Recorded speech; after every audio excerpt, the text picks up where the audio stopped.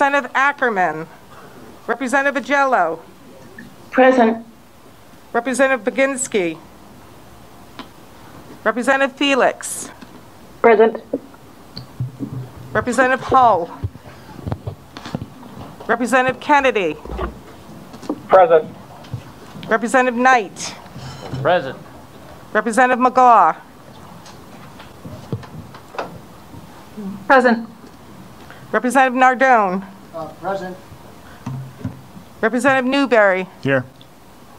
Representative Shawcross Smith. Present. And Representative Tansey. Present.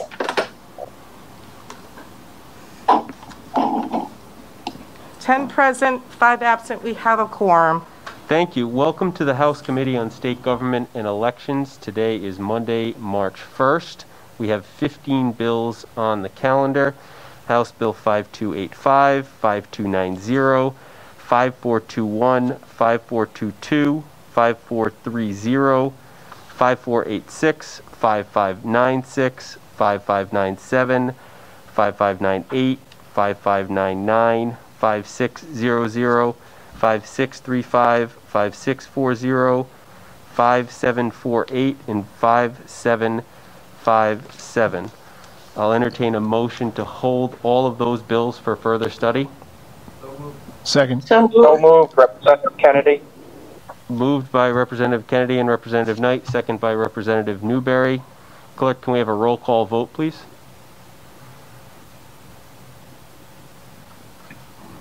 Chairman Shanley. Yes. First Vice Chair Messier. Second Vice Chair Corvese. Representative Ackerman. Representative Agello. Yes. Representative Baginski. Representative Felix. Yes. Representative Hull.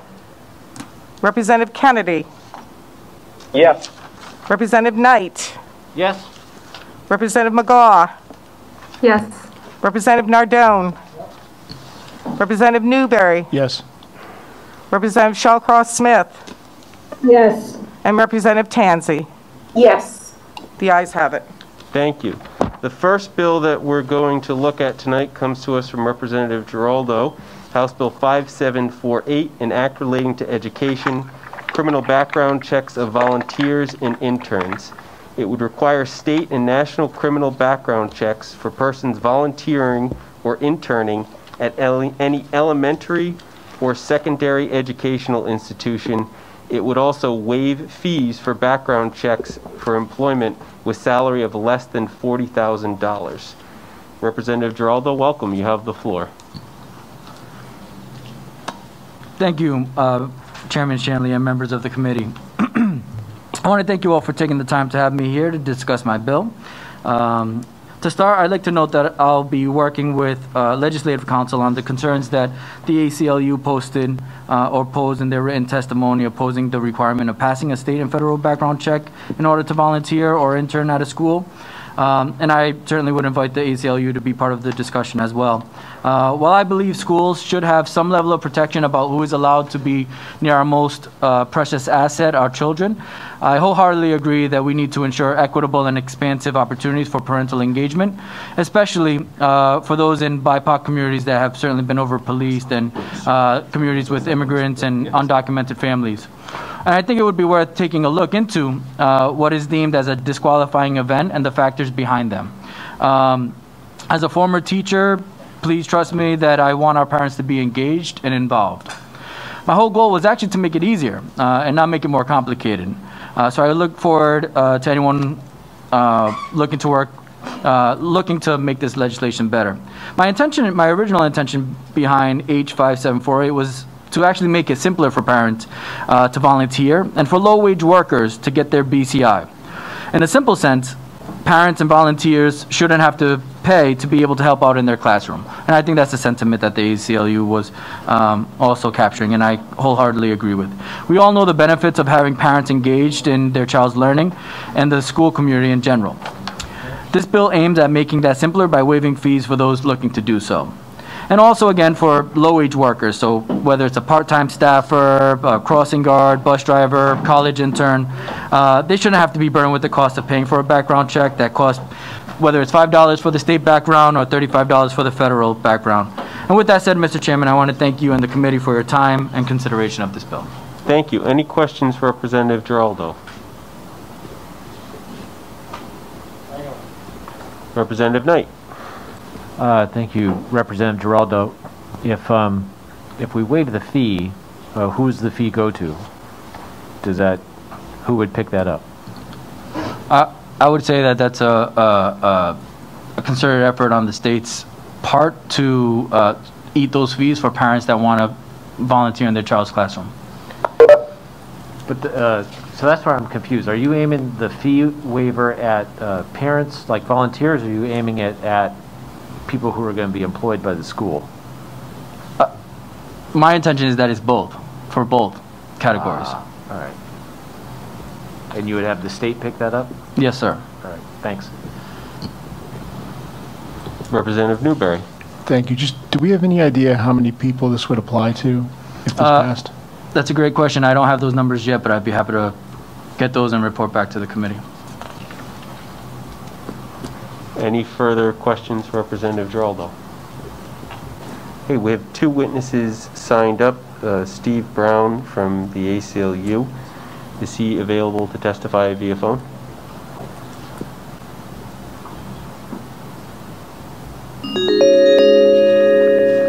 Good afternoon, Steve. This is Evan Shanley calling from the House Committee on State Government and Elections. We're discussing Representative Giraldo's bill, House Bill 5748. You have signed up in opposition, and you have the floor. Thank you very much, Chair and members of the committee. As Representative Giraldo noted, we have submitted written testimony expressing in more detail our opposition to this bill. It's important to note that right now, state law does authorize or require state criminal record checks for volunteers in schools. We've had problems with that. We've actually had to file a lawsuit over a school that banned a parent from volunteering at her child's school because of a past criminal record. We think that expanding the criminal record check requirement, as this bill does, to national criminal record checks would make it even harder for parents, for some parents, to participate, particularly parents who have had problems with criminal records in the past. We think it would have a really devastating impact on immigrant parents who will not, for understandable reasons, want to be giving their fingerprints in order to volunteer at their child's school. So we think that the current statute is more than sufficient, and so for those reasons we oppose passage of this bill that would expand the current criminal record check requirements. I'll be glad to answer any questions. Any questions for Steve? Thank you very much, Steve. Thank you. Next witness we have signed up is Ryan Holt from the Attorney General's office. Is Mr. Holt available?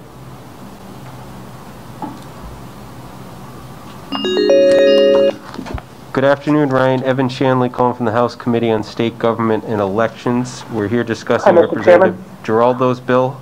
You're signed up with no position on the bill. Welcome, and what do you have to say? Mr. Chairman, if it's helpful for you, I'd be happy to combine my testimony on this bill as well as 5486, or I can do them both separately, whatever's easier for you. That's fine. You can do that as well. I'll just put House Bill 5486 in play, and then Floor Manager Edwards will be in later to discuss it. It would require all applicants for employment with the Department of BHDDH or any of its licensed facilities or programs to have the Attorney General's office conduct their mandated nationwide criminal records check. So you can discuss both of those bills now, Mr. Holt. Thank you so much, Mr. Chairman. Good afternoon. This is Ryan Holt, the Director of Legislative Affairs for Attorney General Verona. As I indicated, we don't really have a position on the merits of this bill, but wanted to note a couple of things just because our office and our operations are implicated. One, for each bill, we would just need to, and I know you had asked the sponsor of 5748 a question on this already, but we would need to have an assessment on what the impact on operations would be for the office. Currently, we process, in at least normal times, around 120 national background checks a day, 300 state background checks a day, around 15 fingerprint requests a day, as well as processing permits for folks who seek CCW permits, security guard permits, as well as that the line that you come into in our Cranston office is kind of the first line for folks who seek to potentially engage with our consumer unit, as well as filing for expungement. So it's a pretty busy and active area. I'm told we see upwards of 400 to 500 Rhode Islanders a day on a normal day, which is great. And they currently move through there pretty quickly because our staff works very hard and very efficiently. But I'll note that as the General Assembly continues to update the state and national background check requirements, the numbers of checks that we have to do is steadily rising, somewhere around about 10 or so % a year. But our staffing has not really changed there. We have, I'm told, 9 dedicated staff there on both shifts. I think 4 on one shift and 5 on another. But so we just want to be able to assess that, the impact that both of these would have. One other item to note, that anytime we have to change or authorize a new national background check, that language has to be vetted through the FBI in order to authorize us to run those checks. So I would ask that if the committee is seeking to either advance either bill or sub-A either bill, to keep us in the loop on that so we can engage with the proper folks down at the FBI to get these things looked at in a timely manner before the legislature passes the bill. A specific point on each bill, one on 5748, while I think it is the fee waiver may be a noble thought, I wanted to note for the committee that we are mandated by the FBI on collecting that fee for national background checks. We pay them directly. We do not have the ability to waive that fee. On 5486, the question around whether an employer has 250 employees or not, just trying to figure out how our office would know what that is when a person comes to us. Again, we can kind of try to figure out a way to work on that with you all if you're looking to move this bill forward. But just wanted to know that we currently wouldn't have a mechanism other than just asking someone in good faith how many employees the company that they work for has. So with that, happy to work with the committee and with the sponsors if need be, and can take your questions if you have them. Thank you. Any questions for Mr. Holt? Chairman? Rep. Kennedy? Rep. Kennedy. I'm curious, Ryan mentioned we have state background checks, we've got federal background checks. It sounds like there's a whole different variety of different things that office does. What does a state background check cost versus a federal background check, since Ryan mentioned that the FBI does require, for the federal one, that money be brought forth in order to pay for that? Yeah, I believe a state check representative is $5 and it's $35 for the national check. Okay, thank you. Any further questions for Mr. Holt? Thank you, Ryan. Thank you, Mr. Chairman. Have a great night. That concludes testimony on House Bill 5748. Next, we will move to House Bill 5598 from Representative DeBone. First Vice Chair Messier, would you like your votes recorded to hold the bills for further study? Yes. Yes.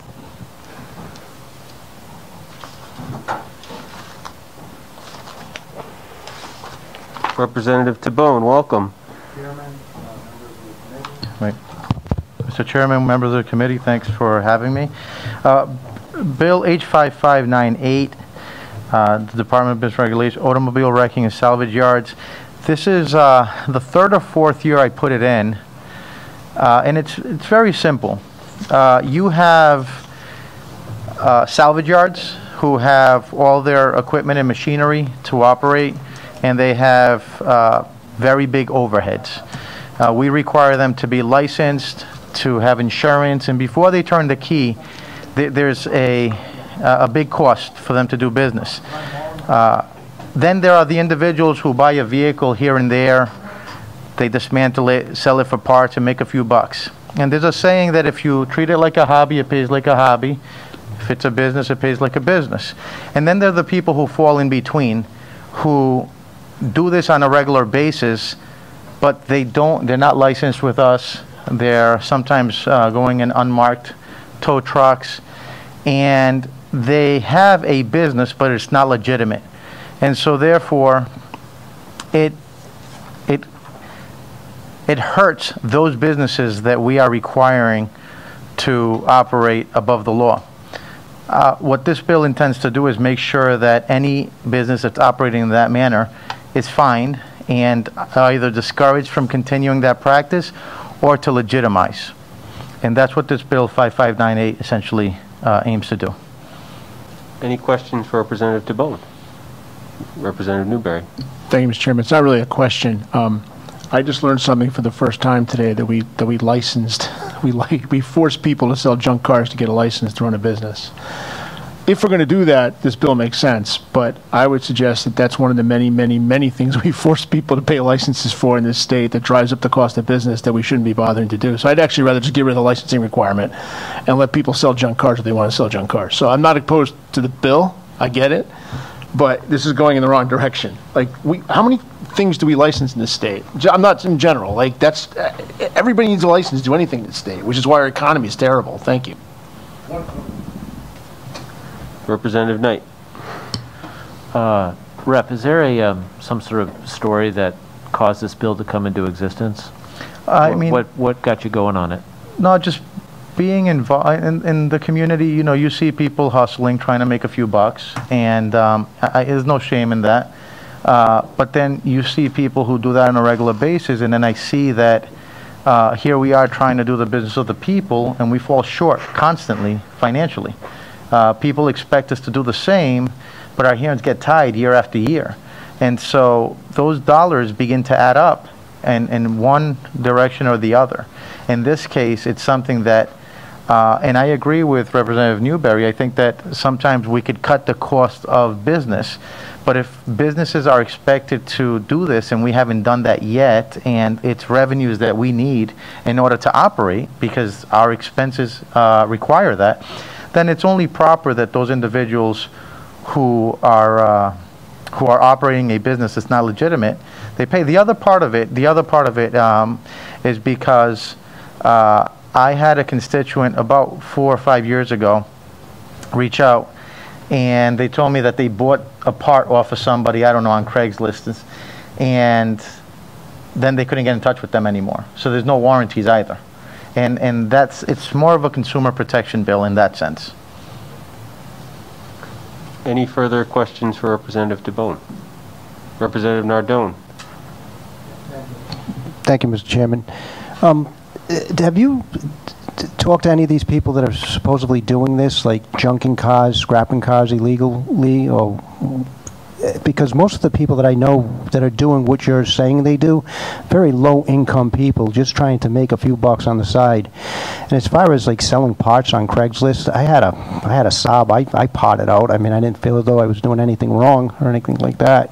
So have you taken that into consideration? No, absolutely, Representative. I mean, like I said there's three types of people, right? Three. There are those who have the big overhead. There are those who grab something occasionally and make a few bucks.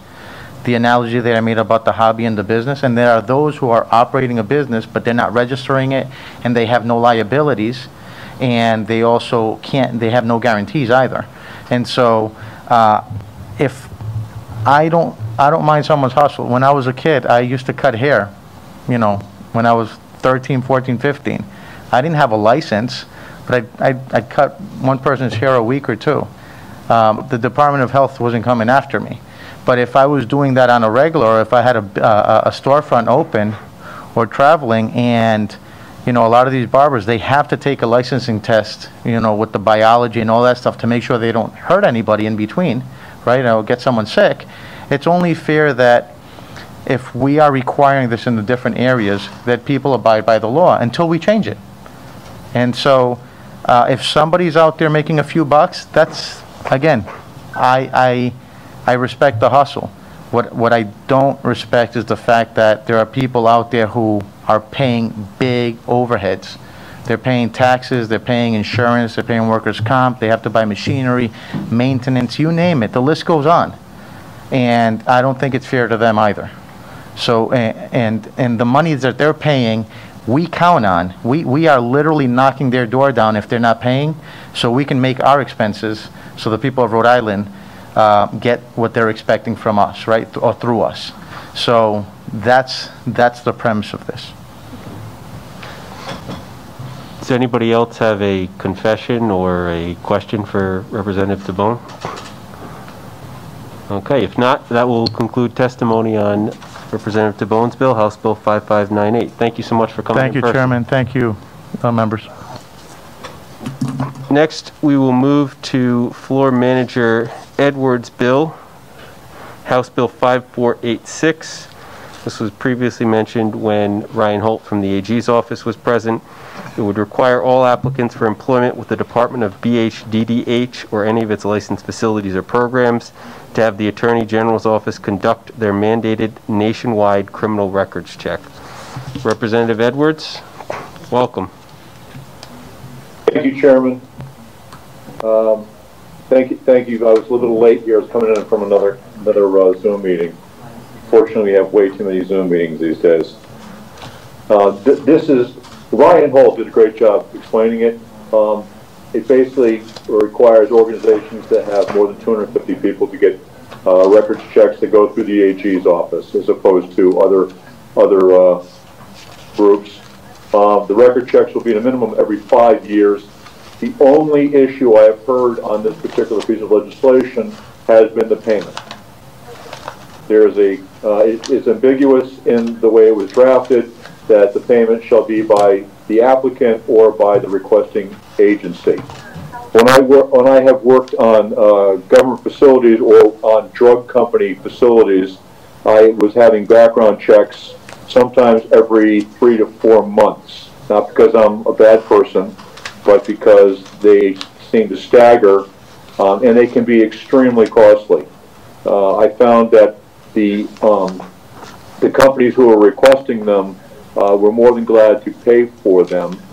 So I don't see an issue here. I'm not sure how the state would want to handle initial hires. I know the FBI fingerprint check can be fairly costly because it's not digital. The FBI tends to want ink fingerprint checks. So that is something I'm more than willing to work with the various groups on as far as who's going to pay and how they're going to pay and at what time. That concludes my testimony, Chairman. Thank you. Any questions for Representative Edwards? No questions. We have one witness signed up, Chris Boyle from the Community Provider Network. Is Mr. Boyle available? Yes, I am. Good afternoon, Mr. Boyle. This is Evan Shanley calling from the House Committee on State Government and Elections. We're discussing Floor Manager Edwards' bill, House Bill 5486. You have signed up in opposition, and you have the floor. Welcome. Thank you, Mr. Chairman, and congratulations. Thank you for letting me testify before the committee. I'm representing the Community Provider Network of Rhode Island. CPNRI is the Association of the Providers of Support and Services to Adults with Intellectual and Developmental Disabilities. I have had the opportunity to speak with Representative Edwards and Mr. Holt from the AG's office, as well as David Belasco from Lifespan. And I just want to initially say that certainly CPNRI wholly supports the background checks for potential employees to protect what is a very vulnerable population. I have submitted a letter on the legislation, and the concern that we would like to raise is on page 2 of the bill, as Rep. Edwards identified, the language which requires the checks to be paid by the employee or the agency, and in this case, the providers, such as Trudeau, ARC, Blackstone Valley, Access Point, and the like, would be required to pay for the background checks. And what I would just like to point out to the committee, that language appears to run contrary to Section 6 of the chapter, which that language, and I believe I've supplied it to the committee, specifically, and the General Assembly did this back in 2001, very specifically and unambiguously requires the department to pay for the background check. And I just wanted to bring that to the attention of the committee. I do believe many of the aspects of the bill are beneficial and positive, but I know that the ACLU has provided a letter also with concerns about the payment. And although in reality, in the practical world, the agencies, for the most part, that I've been able to contact are paying for the background checks now. Many of them have raised concerns about the 5-year renewal and other costs that they might not be able to control. At this point, they are cooperating with Buddha, and there is really no system for them to bill Buddha for these tests, so they have been paying, for the most part, for them. But there is a concern, I'd just like to point out to the committee, that there is this direct conflict with Section 6 of the chapter. Finally, I would just like to say I'd like the opportunity to work with Representative Edwards and the AG's office along with Lifespan and see if we can't come up with a bill that's beneficial to all parties. So I thank you for the opportunity to testify. Thank you, Mr. Boyle. Any questions for Mr. Boyle from members of the committee?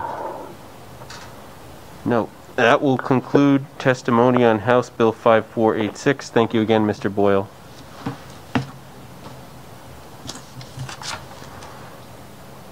Next, we will move to House Bill 5596 from Chairman Craven, an act relating to state affairs and government, statewide public safety computer-aided dispatch records management system. It would establish a statewide public safety computer-aided dispatch records management system. Representative Craven is unavailable to testify on this bill, so we will move to the witnesses that have signed up to provide testimony.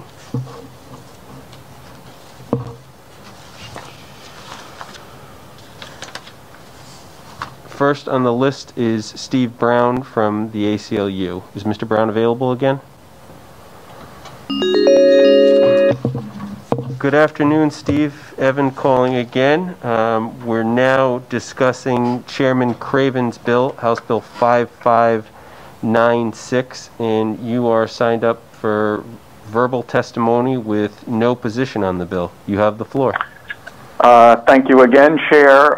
We have submitted fairly detailed written testimony on this legislation. We are asking for a number of amendments to it. We understand the idea behind it, to develop a statewide records management system for all police departments in the state to address what we understand have been sort of jurisdictional gaps in making sure that all the information is gathered from the myriad police departments.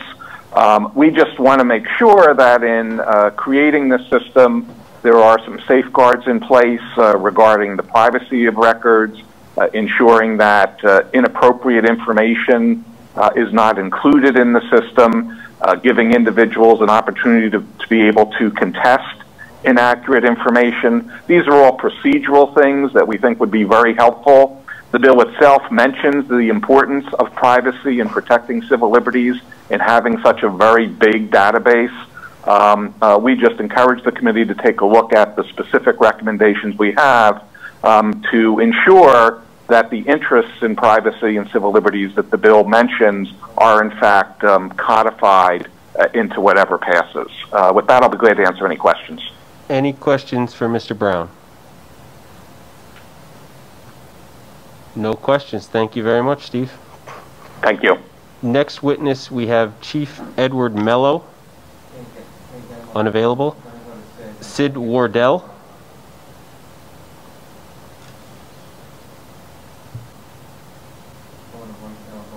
Not available. Okay, we'll see if we can get them later or they try us back later. That will conclude testimony on House Bill 5596. We next move to House Bill 5597, also from Chairman Craven. It's an act relating to state affairs in government, Uniform Unsworn Declaration Act. Gives an unsworn declaration given under the penalty of perjury the same effect as a sworn declaration and subjects to the same criminal penalties for perjury. There is one witness signed up on 5597, a Thomas Hemmendinger. I butchered that name. Is Mr. Let's just call him Thomas. Is Thomas available?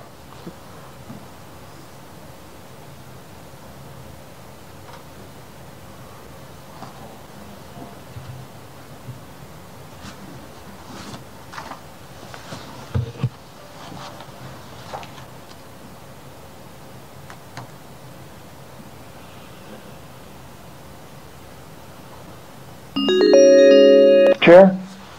Good afternoon, Thomas. We are here discussing House Bill 5597 from Chairman Craven, and you are signed up in support, and you have the floor, sir. Welcome.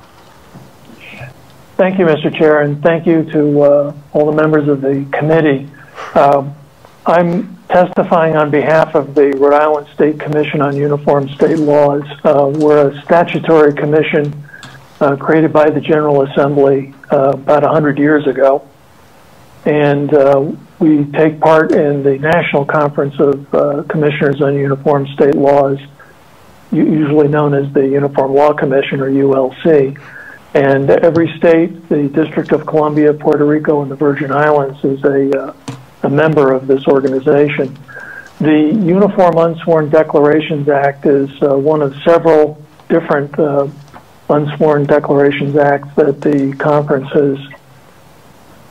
has prepared for the states. There's one version that only applies to overseas or foreign declarations, one that applies only to domestic declarations, and then this one which applies to any declaration. The purpose is to make it easier for people to sign sworn statements or affidavits in court without having to use a notary. This is particularly important for overseas declarants because it's so hard to get an appointment at a U.S. embassy or a U.S. consulate. But it's also important, particularly since the COVID-19 pandemic, because it's difficult to get in the same room and it's not always safe to be in the same room as a notary public to sign an affidavit to file in state court. So what this act does is it's modeled on a federal statute which has been very successful, 28 U.S.C. 1746, and it includes a very simple form for an unsworn declaration that makes it clear to the person who's signing that they're doing so under pains and penalties of perjury. It makes a false statement under the statute perjury under Rhode Island's perjury statute, and it also includes some exceptions that will require the declarant to appear in front of a notary public or a consular official for the types of documents and situations where public policy really does dictate that an oath or affirmation take place in front of an appropriate officer. The main exceptions are for an oath of office, which would have to be done before a notary public or an elected official, real estate transfers and mortgages, and authentication of wills under the self-proven will statute. For these reasons, we do urge the committee to recommend that the House pass 5597, and I'd be glad to answer any questions if any members of the committee have some. Thank you. Any questions for Mr. Hemmendinger? Representative Knight. Hi, Mr. Hemmendinger. It's Jason Knight. How are you? Great, and you? I'm good. I'm good. Do you have any concern? I know it's a uniform law, so it's particularly well vetted. But do you have any concerns with this as it applies to affidavits? I'm concerned that there's times when I want to introduce an affidavit in court, and when they're signed with the notary, you can be assured that the affidavit came from the actual person making the affidavit. Well, this statute is specifically designed for and provides that that would be admissible in court just as or an unsworn declaration would be admissible in court just as an affidavit in front of a notary public. Well, I know that's the point. Do you see any danger with letting unsworn declarations be admissible in court on the authentication issue? Oh, I think I understand the question, Representative Knight. Is the concern that the term is unsworn? If I have an affidavit that purports to be from Joe Smith in court in a case with an unsworn declaration, how do I know it actually came from Joe Smith?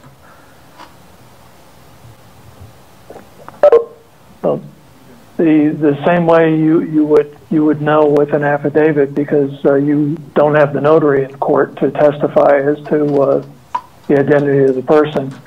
I mean, it's called an unsworn declaration not because it's of any less dignity than swearing before a notary public, but because it's technically not sworn in front of an officer. It's merely signed under pains and penalties of perjury.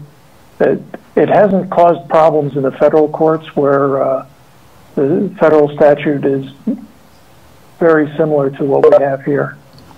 And so I'm not worried about that particular issue. Okay, thanks.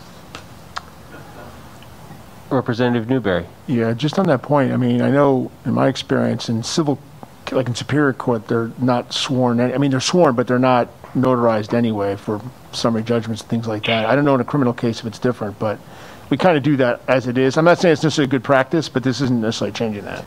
Well, I'm just thinking about those times when a witness is unavailable, you want to put in an affidavit to establish a fact beyond a reasonable doubt in front of a jury. And is that a criminal procedure? I'm asking because I don't know. Yeah, in civil court, you really can't do that. Well, yeah, occasionally you can, sure. Yeah, I don't know. I wouldn't allow that, but right? I mean, you can, but I suppose the courts can make a rule if they want. All right, any further questions for Mr. Hemmendinger? Thank you very much. Thank you. We're going to go, that concludes testimony on House Bill 5597. The two witnesses who had signed up on 5596 and were unavailable before are now available. So we'll begin with Chief Edward Mello.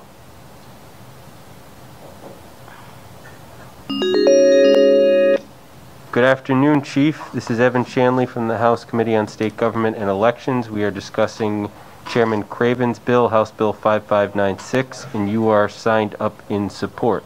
You have the floor, sir. Good afternoon. How are you? I'm doing well, thanks. How about you? Great. Thanks for the opportunity to testify on this particular bill. I would like to offer our support on behalf of the Rhode Island Police Chiefs Association for this particular bill. Many of you have heard this concept before. However, I know many of you, this might be a new concept. So in the history of the project as it's proposed is for more than 4 years, the Rhode Island Police Chiefs Association has been pursuing really an opportunity to combine all of our records statewide, both for our computer-aided dispatch system and our records management system.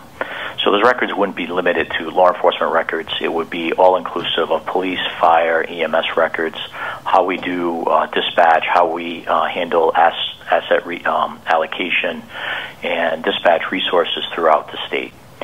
So a little bit of history is the police agencies throughout Rhode Island for probably better than 25 years or so have contracted independently with different vendors to provide those records management and CAD solutions.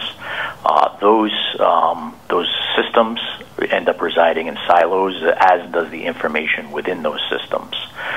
The cost benefits to a project that consolidates all of those records is tremendous. The project itself, we've worked through this project. We've visited a number of states that have done similar projects. The benefits in terms of the financial picture, for example, collectively, all law enforcement agencies, just law enforcement agencies, contribute more than $1 million independently, but collectively that totals more than $1 million for the maintenance and support of our independent software systems on an annual basis. The same fees would be collected through the restricted account that's mentioned in the bill, with DPS being the lead agency to be able to have one vendor provide that solution for us, one voice in terms of issues that we may have with the system to get those resolved, as opposed to 40 or so different voices. We would be treated as a $1 million customer instead of independent small customers. The information sharing across the board would be basically one-stop shopping for police, fire, and EMS to search records related to all of those disciplines within the system. So we have moved along in terms of vetting companies. We have, in fact, 911 has already begun a relationship with a particular company that we've followed through the Department of Administration. We are fully funded in terms of the capital investment for this through grant money. It would require zero capital dollars from the state. On an annual basis, the users, the agencies that would use it, police, fire, and EMS, would contribute similar to they do today, but it would not be to the vendor directly. It would be through the restricted account for DPS. So there'd be no financial impact for the state budget for the project at all. I realize there's been a couple of letters of testimony provided, in particular the ACLU's concerns, and I'll offer this as just information. So the model that you have proposed for you in terms of the board of directors that would advise the director of DPS, and that board would be advised furthermore by a working group, is the same model that the FBI has been following for better than 20 years with their criminal justice information system. So as you might imagine, there's a lot of criminal records that are housed and maintained by the FBI across the country and sometimes internationally. The model that is proposed in this bill is the same model that the FBI follows, where there's an advisory policy board that gives guidance and direction to the director of the FBI in terms of setting policy. So the concerns that are outlined within the ACLU letter, really this bill and the proposal that there's one policy really addresses those concerns, because everybody would follow the same policy as opposed to every agency that might have records acting independently and dealing with those records of concern in independent fashions. So I can answer any questions that you may have this evening, but that is the summary of the proposed project as we're moving forward. It does have the support of the superintendent of the state police. It does have the support of the Attorney General, and it certainly has the support of both the Rhode Island Police Chiefs Association and the Rhode Island Fire Chiefs Association. Any questions for Chief Mello? Thank you, Chief. Next we have Sid Wardell. Is Mr. Wardell available? Good afternoon, Mr. Wardell. Evan Shanley from the State Committee on Municipal Government and Housing. That's tomorrow. State Government and Elections. We're talking about Chairman Craven's bill, House Bill 5596, and you have signed up in support. We just heard from Chief Mello as to all the reasons why we should be supporting this. So you have the floor, sir. Thank you, Mr. Chairman. I just want to make sure you can hear me. Yes, we can. Thank you. Great, thank you. The great thing, having worked with Chief Mello for many years, is, and especially on this project, is I think he hit probably all the points that I wanted to hit, with the exception of a couple which I think are relevant. One of them is one of the biggest criticisms that we have, I think, of our services that are being provided is the ability for the public and the review of data that comes with that. I know our biggest partner is the Department of Transportation and Highway Safety. And one of the things that they have to do is, when they're looking at crash data, they have to do a poll or an inquiry of every single agency in Rhode Island, and that's, both police, fire, and EMS. And what this would do, this system, one portion of it, what it will be able to do is allow certain stakeholders of ours to actually have the data and not just be, relatively new, but actually live. And that's something that we can't do now. There can be a fatal accident that happens somewhere in Rhode Island, and unless you make phone calls about it, you're not going to know that maybe that it even happened. So one of the biggest things that we're looking forward to is the forward-facing end of this, which allows the public and the stakeholders to be able to get, some of that data that's live. I know Chief Mello hit on the idea of the process that we went through to come to this product. I want to assure you, we're not proposing some new product that's going to be built and then we have concerns of whether or not it's going to, work appropriately here in Rhode Island. What we're doing is we're taking a product that is proven, has been proven throughout the country, some large counties bigger than Rhode Island, and we're actually taking that product, and although it may have some things that are specific to Rhode Island, it is a product that is, proven. So, on that, unless there's any questions, or if there are any questions, I certainly would answer them, sir. Any questions for Mr. Wardell? Chairman, I have a question, if I may. Representative Tanzi. Thank you. Mr. Wardell, you and I have both been a part of the crisis intervention training process for police throughout the state. And I'm wondering, I've often heard from the officers during these trainings that there are difficulties in discussing things as a person moves from jurisdiction to jurisdiction. So when a person is having a mental health crisis and they may not be in their hometown where the chief happens to know them, the officers on duty happen to know how best to deal with them, this would give a little bit of that insight. Would this software be a part of that, where they could get the tips on how to deal with the individuals if they're experiencing a mental break? Right. So, you hit right on the head that one of the biggest issues that we face, and whatever the crisis is, but specific to your example, one of the biggest issues that we face is if we don't know or have contact with that individual because they're from that hometown, you don't necessarily have any background for that information. So one of the things, again, and this is going to bring in the policy side of it that Chief Mello spoke to, all the HIPAA rules, all of those things are still in place.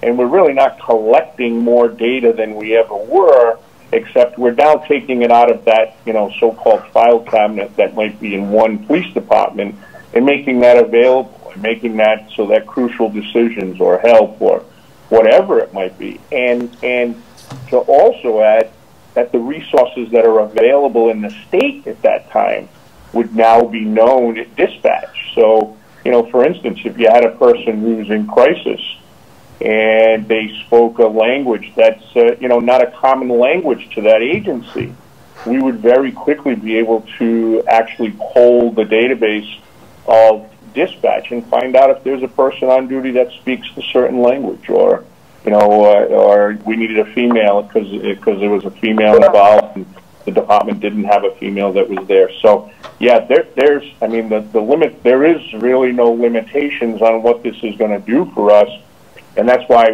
when we first originally were looking at this, it really was at the records management end and dispatch for police. But when we did our bidding and the process and walked it through, we quickly realized that the fire side had to be equivalent, and everything we did on the police side, we need to make sure it was on the fire side, which I think speaks to the more of the EMS side of the house, what you're referring to.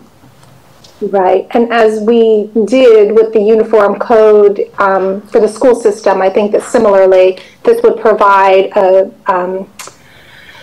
a universal way for people to do reporting. That way, everyone would be filling out the forms in the same way, or at least guided to have that opportunity happen, so that we really can begin to compare how one department faring to others, and you know, we can find ways to collect data similarly so that we can, when we share the data, it's most useful. Thank you. Yes, absolutely. Any further questions for Mr. Wardell? All right, that will once again conclude testimony on House Bill 5596. Next, we will move to Representative Casimiro's bill, House Bill 5757, an act relating to elections, campaign finance reporting. It would increase the fines for late filing of campaign finance reports to $100 for a second offense, $500 for a third offense, and $1,000 for all subsequent offenses. Representative Casimiro, welcome. Thank you, Chairman. Thank you, members of the committee. This bill, 5757, goes a little bit further than late fees. It also goes to, speaks to knowingly violating campaign finance laws, and that's really the crux of this matter. We had a local situation where we had a candidate who just completely disregarded campaign finance laws and just kept writing small checks. We're not going to change behavior if small checks are the only thing that is going to be a deterrent. So by increasing these fines, I'm hoping that people will pay better attention and take our campaign finance laws a little bit more seriously. This person made a mockery of our campaign finance laws in the last 2 elections, and I think that this is a bill that will get us to a point where we can address some of those issues and really hold people accountable. I mean, I think some of these fees were established decades ago, and it's really just about holding people accountable during their campaigns and making sure that they're doing what they're supposed to be doing and not taking everything for granted when it comes to campaign finance fines.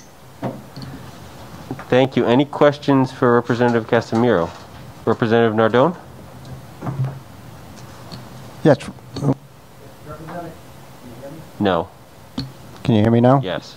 Representative Casimiro, is this the only person that you know of that has been non-compliant with this? With the No, there have been others. Is there several there have others? Been others. Can you identify several others? It was so blatant for the last 2 elections. I was asked by I'm sorry? I didn't say anything. I'm just waiting. Is there 1 or is there 10? Is there 100? Or? I don't know. I've gotten this complaint for the last 2 election cycles from people in North Kingstown and Exeter. I didn't count them, but I think it's just I think it's good practice for us to increase these fines because they are kind of outdated, and if we expect people to do the right thing, we need to give them something to be concerned about. Any follow-up, Representative Nardone? No, go ahead. Representative Newberry. I just want to make an observation. I've never personally been in a situation where a race that I was involved in, I had any of my opponents do anything, but I've followed enough campaigns around the state over the last 20 years to know there are people out there that do flout these laws. I don't know about the particular situation Rep. Casimiro's mentioned where the person just pays a $25 fine. I think that most situations seems to be people just ignore them altogether and they rack up these accumulated late fines. I'm not going to go into detail here in spare time. I can think of many examples. I don't have any problem with increasing the fines a little bit. I think $1,000 might be a little too much. And I'm not sure I think it should be a felony, but I think we need to give the Board of Elections some more tools to actually enforce the laws they have in the books. Because it is a little ridiculous to have people, I remember one candidate who ran for state senate and just ignore, I mean, I know what was going on. They were getting all kinds of what we would call dark money dumped into their campaign. They lost. I don't know what they would have done if they'd won, but it was ridiculous. They just didn't file a report, ever. So we need to do something. I don't know if this bill is the best way to do it. We got to do something, though. Representative Newberry, I'd be happy to work with you on any language that you want to see changed. And just to be clear, this was never an opponent of mine. I don't want anybody to think that I'm being vindictive. It was never an opponent of mine, but it was someone in the local election down here that just completely disregarded campaign finance laws. It'd be helpful if the Board of Elections would actually come in and tell us what they would like. I know they've talked about it and they've complained about not having any tools, but they're not here today, are they? I mean, I don't know how much notice they got of this, but no one has signed up. It'd be helpful if they told us what they thought would be helpful. Maybe that would be a good a topic for Representative Knight's subcommittee for processes and for oversight. Representative Knight. Hi, Rep. Casimiro. I know where you're coming from with this bill, and I agree with Rep. Newberry that I'm not sure it's felony worthy. I don't want, the problem with our campaign finance stuff is that it's a little complicated, and it's already a little bit of a discouragement, I think, for people to run for office. If they take a few minutes and get familiar with it, I know that they can comply, and the board will work with those good faith people. I don't want to jam them up, because even where we are these days with the fines, for the people who really are what's intentional about non-compliance, and I've experienced it with a couple of candidates in my area. The fines could be just a whole lot bigger than they are now. Nothing's going to happen unless the Board of Elections takes the steps to enforce the law, and that's something that they have not done. And I've talked to them about it on the record and off the record. What's your rules for enforcement? So I think the intent of the bill is clear, but I think our problem, frankly, is in the Board of Elections' willingness to pursue someone for these fines and to make an example out of someone. So Representative Knight, I agree with you, and I'd be happy to work with you and anybody else who wants to work on changing some of the language in this. But I think my intent is not to discourage anybody from running for office, and my intent is not to really penalize those who are making an honest mistake. It's to make sure people who are knowingly and willingly making these so what I'm looking for, these infractions, to make them understand how serious this is and that it won't be tolerated in Rhode Island elections. Any further questions for Representative Casimiro? Mr. Chairman? I think I hear Representative Hull from above. Yes. Please mark me present. Representative Casimiro and Representative Knight. We're not in the... I shouldn't say that. I understand the intent of the bill, and I understand where we're going or where you want to go with the bill. I just don't want to discourage people to run for office in the minutia that the Board of Elections should be doing for us than a bill that we should have in front of, the bill that we have in front of us. It should be in the office of the elected Board of Elections, not us. Should we then ask them, which we should ask them, what do you need from us to stiffen up the laws so that it's fine for all of us, so that we're not put on a pedestal that we're doing it for you or me or whatever. If you understand what I'm saying. Representative Hull, I do, and I hear what you're saying, and I'm not trying to make anybody, I'm not trying to discourage anybody from running for office, but those perpetual offenders need to be addressed. And I don't know what more. I mean, we down here we talk to the Board of Elections almost on a weekly basis, and nothing was getting done. So I'm happy to work with anyone who wants to talk about how we can stop this stuff from happening. And maybe we might need a different bill to address the Board of Elections. Totally open to that. Thank you, Mr. Chairman. Chairman Hull, do you want your votes recorded to hold all bills on the calendar for further study? Absolutely. Okay. There are no other witnesses signed up on Representative Casimiro's bill. Does anybody else have a question for Representative Casimiro? Nope. That will conclude testimony on House Bill 5757. Thank you, Chairman. Thank you. Next, we will move to Representative Agello's bills. I think we have her available on WebEx. First bill is House Bill 5599, an act relating to businesses and professions, public accountancy, eliminates the words moral turpitude as a cause of refusal to issue a license to various professionals. Representative Agello, you have the floor. Thank you, Mr. Chairman. Steve Brown asked if we might put this one off. He's participating in another committee hearing right now and said that he would email me or text me when he's available again. So could we put the moral turpitude bill aside for some time and go to 5600? Apparently we have Steve Brown here right now. No, he's not available. Okay. Yeah, then we'll come back to both of your bills, Representative Agello. Okay. And instead we will do Representative Place's bill, House Bill 5430, an act relating to state affairs and government administrative procedures, administrative hearings to follow Superior Court rules of procedure and evidence, provides for subpoena of witnesses and evidence. Representative Place, you have the floor. Welcome. Thank you, Mr. Chairman. Thank you, members of the committee. It's not necessarily that complicated. It sounds a lot more complicated than that. What this is an attempt to provide relief from what's known as Chevron deference.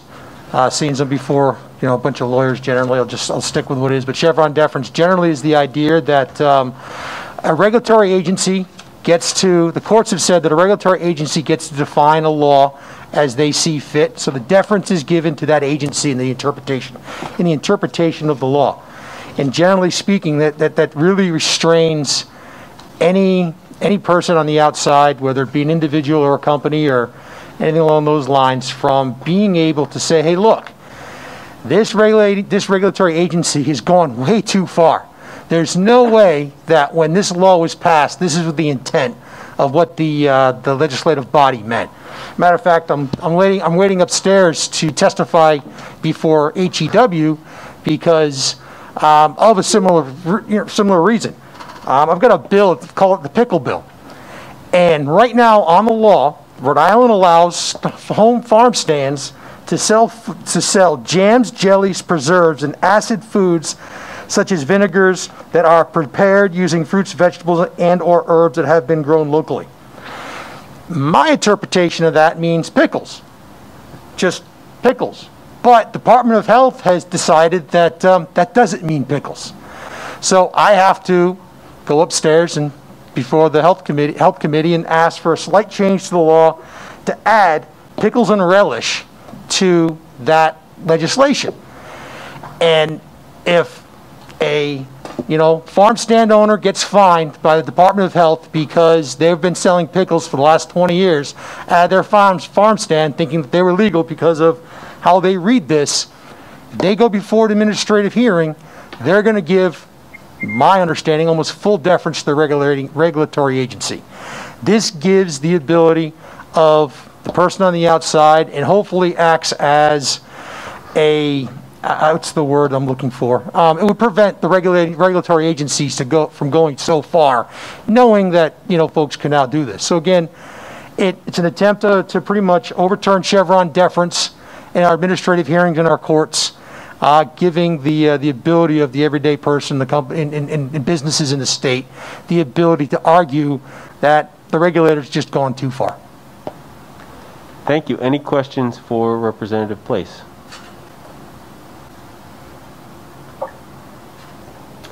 No questions. Thank you very much, Rep. Good luck. Thank you.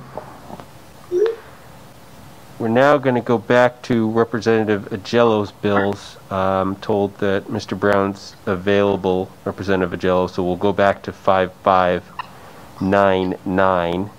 And would you like to introduce that bill?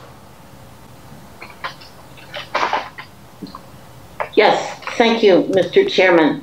5599 is legislation that I've put in a couple of times before. It would remove the language around crime of moral turpitude from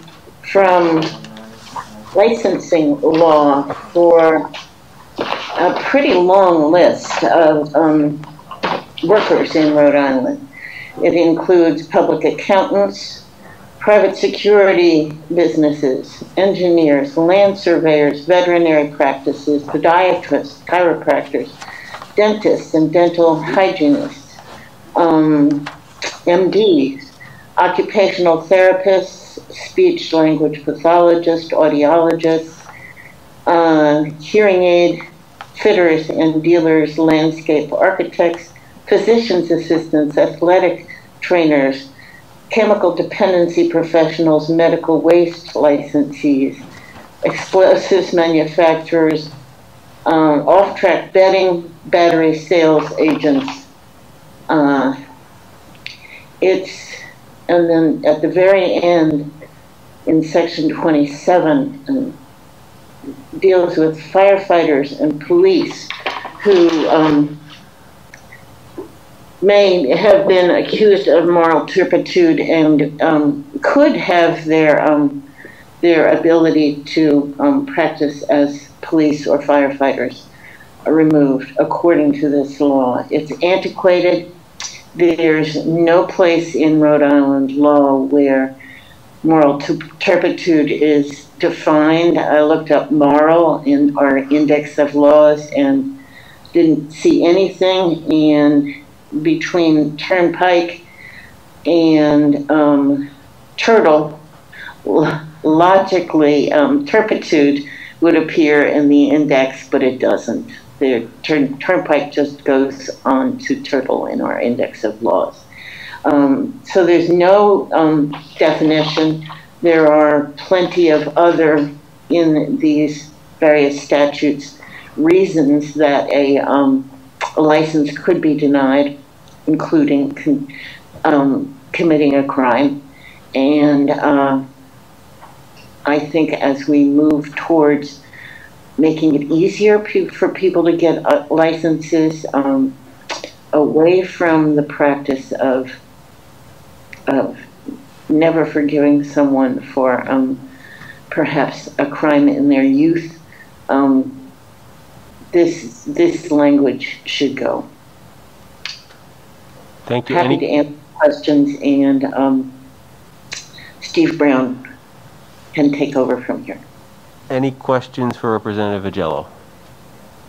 Okay, we'll go to Steve. Mr. Chairman? Oh, yes, we have a question from Representative Felix. Go ahead, Representative. Thank you, Rep. Agello, for submitting this bill, and it's not most a question but a comment. And I know this is mostly state law, but just wanted to point out in immigration law, this term has been already dealt to be very nebulous and difficult to even adhere to or define. Although not unconstitutional or vague to their terms, yet it's still nebulous to define, which makes it very, very hard for practitioners to figure out what is a crime of moral turpitude. So I'm in agreement with this bill, and I just wanted to voice my support for it. So thank you for submitting this. Thank you. Any further questions for Representative Agello or comments? Okay, we can go to Mr. Brown again. Is he available?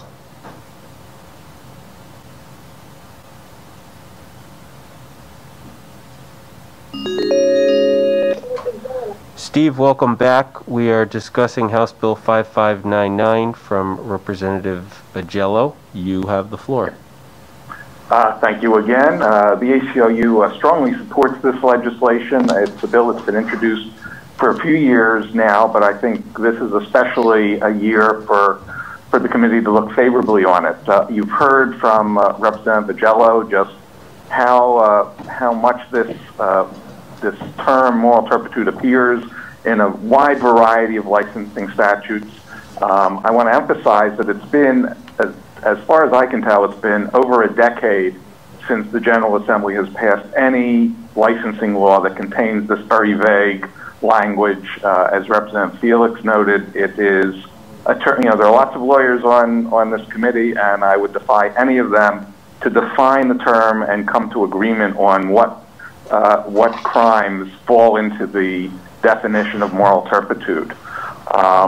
The reason that we think it's especially important to pass it now is that last year the legislature passed another very important law, the Fair Chance Licensing Statute, which imposes restrictions on all state licensing agencies to limit what criminal records constitute disqualifying information for purposes of getting a license.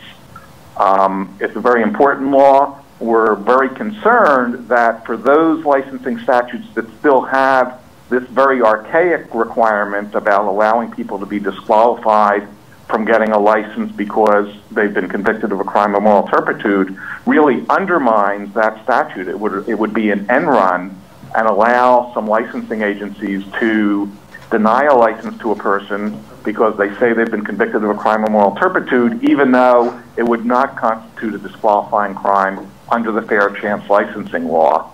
So we think it's just a matter of complementing the work that the legislature did last year to pass this bill, get rid of this archaic language, and make sure that every licensing agency in the state is following the fair chance licensing statute and not inappropriately and arbitrarily disqualifying people from jobs and licenses that they are perfectly qualified for simply because of some past criminal conduct that doesn't meet the standards that the fair chance licensing law requires. With that, I'll be glad to answer any questions. Any questions for Mr. Brown? I do. Representative Newberry. Yeah, just a quick question for either Mr. Brown or for Representative Jello. I mean, this bill makes perfect sense to me. Is there any particular reason or obstacle that we know of why it hasn't passed in the past? Not that I'm aware of, no. It may just be inertia, as you know sometimes happens, but I'm not aware of any direct opposition to it. Any further questions for Steve? Okay, that concludes testimony on House Bill 5599. We next move to House Bill 5600, also from Representative Agello, an act relating to elections, conduct of election and voting equipment and supplies. This includes the General Assembly election within the category of elections subject to the risk-limiting audits within the jurisdiction of the Board of Elections. Representative Agello, you have the floor. Thank you, Chairman Shanley. This legislation is a follow-up to the initial passage of this law allowing the Board of Elections to do risk-limiting audits. And when we passed that law several years ago, we inadvertently wrote ourselves out of it. On page 11, you will see the word statewide primary. Statewide is crossed out. So we would have primaries, general and special elections in accordance with the requirements of this section, actually local, et cetera, but not say statewide.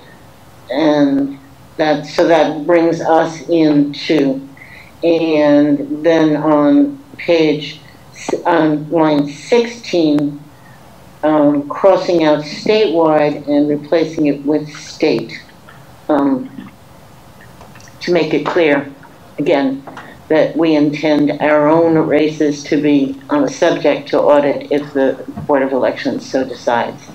We were really kind of leaders in the country. I think Colorado maybe was the only other state that was enacting legislation around risk limiting audits. And a couple of years ago, there were two elections, one in Foster and one, I believe, in North Kingstown, where the tabulating machines were not correctly synced with the ballots. And they were able to look at the results of those two elections and see, we've really got to look at this. And they discovered what the problem was, that the ballot and the tabulating machines were not in sync. So it's pretty simple, but it certainly makes sense if we're going to allow risk limiting audits for local races and statewide races and special elections. We ought to be in the mix too. Thank you. Any questions for Representative Agello? There's one witness signed up in support, and that's John Marion from Common Cause. Is Mr. Marion available? Good afternoon, Mr. Marion. This is Evan Shanley from the House Committee on State Government and Elections. We're discussing House Bill 5600 from Representative Agello, and you are signed up in support. You have the floor. Thank you, Mr. Chairman. I appreciate it. And thank you to Representative Agello for introducing this bill. My name is John Marion from Common Cause, Rhode Island. I'll be very brief. We authored a bill in 2013 that we asked Representative Agello to submit, and we were lucky enough that that bill passed in 2017. But when I wrote the original bill, I made a mistake. I wrote statewide instead of state, and that means that the State Board of Elections can only audit statewide elections or local elections or federal elections, but they cannot audit elections for the General Assembly. So I put a donut hole in the bill, and the General Assembly sits in that donut hole. So this bill would simply fix that mistake, my mistake. And as the Board of Elections implements these risk limiting audits, they're going to get more efficient at them and be able to audit more and more contests on the ballot. And we want them to eventually be able to audit many contests on the ballot, including General Assembly elections. And this would let them do that. These audits were implemented in 2020, so both the June presidential primary and the presidential election were successfully audited, making Rhode Island only the second state in the nation to do this. And it's called the gold standard of election security. This is the best way, most efficient way to audit an election. So we think that we should keep improving it. Thank you. I'm happy to answer questions. Any questions for Mr. Marion? No questions. Thank you for calling in, Mr. Marion. Thank you. That will conclude testimony on House Bill 5600. Next, we will move to House Bill, or House Resolution 5635 from Representative Kislak. It's a resolution to approve and publish and to submit to the electors a proposition of amendment to the Constitution, and it would change the voting age from 18 years to 6 years. Representative Kislak, you have the floor. Welcome.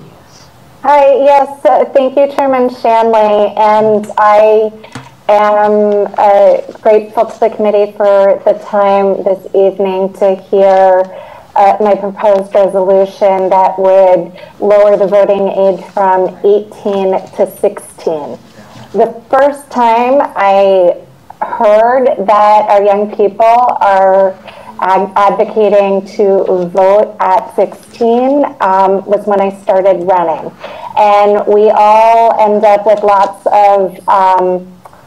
of questionnaires to seek endorsements. And two of those questionnaires that I received, one from the Young Democrats and one for the Coalition Against Gun Violence, both asked in different ways if I would support efforts to lower the voting age. My very first and gut reaction was, we vote at 18. I was sure that that was the way things were because it is how they are. And it never occurred to me before that moment that we should consider changing that. But when I thought about it for a little while, because if two groups are asking me about this and coming to talk to me about how important it is to enfranchise younger people than we had before, then I realized I should listen carefully. One of the things I seek to do in the world is to build the world and our country and our state for the future.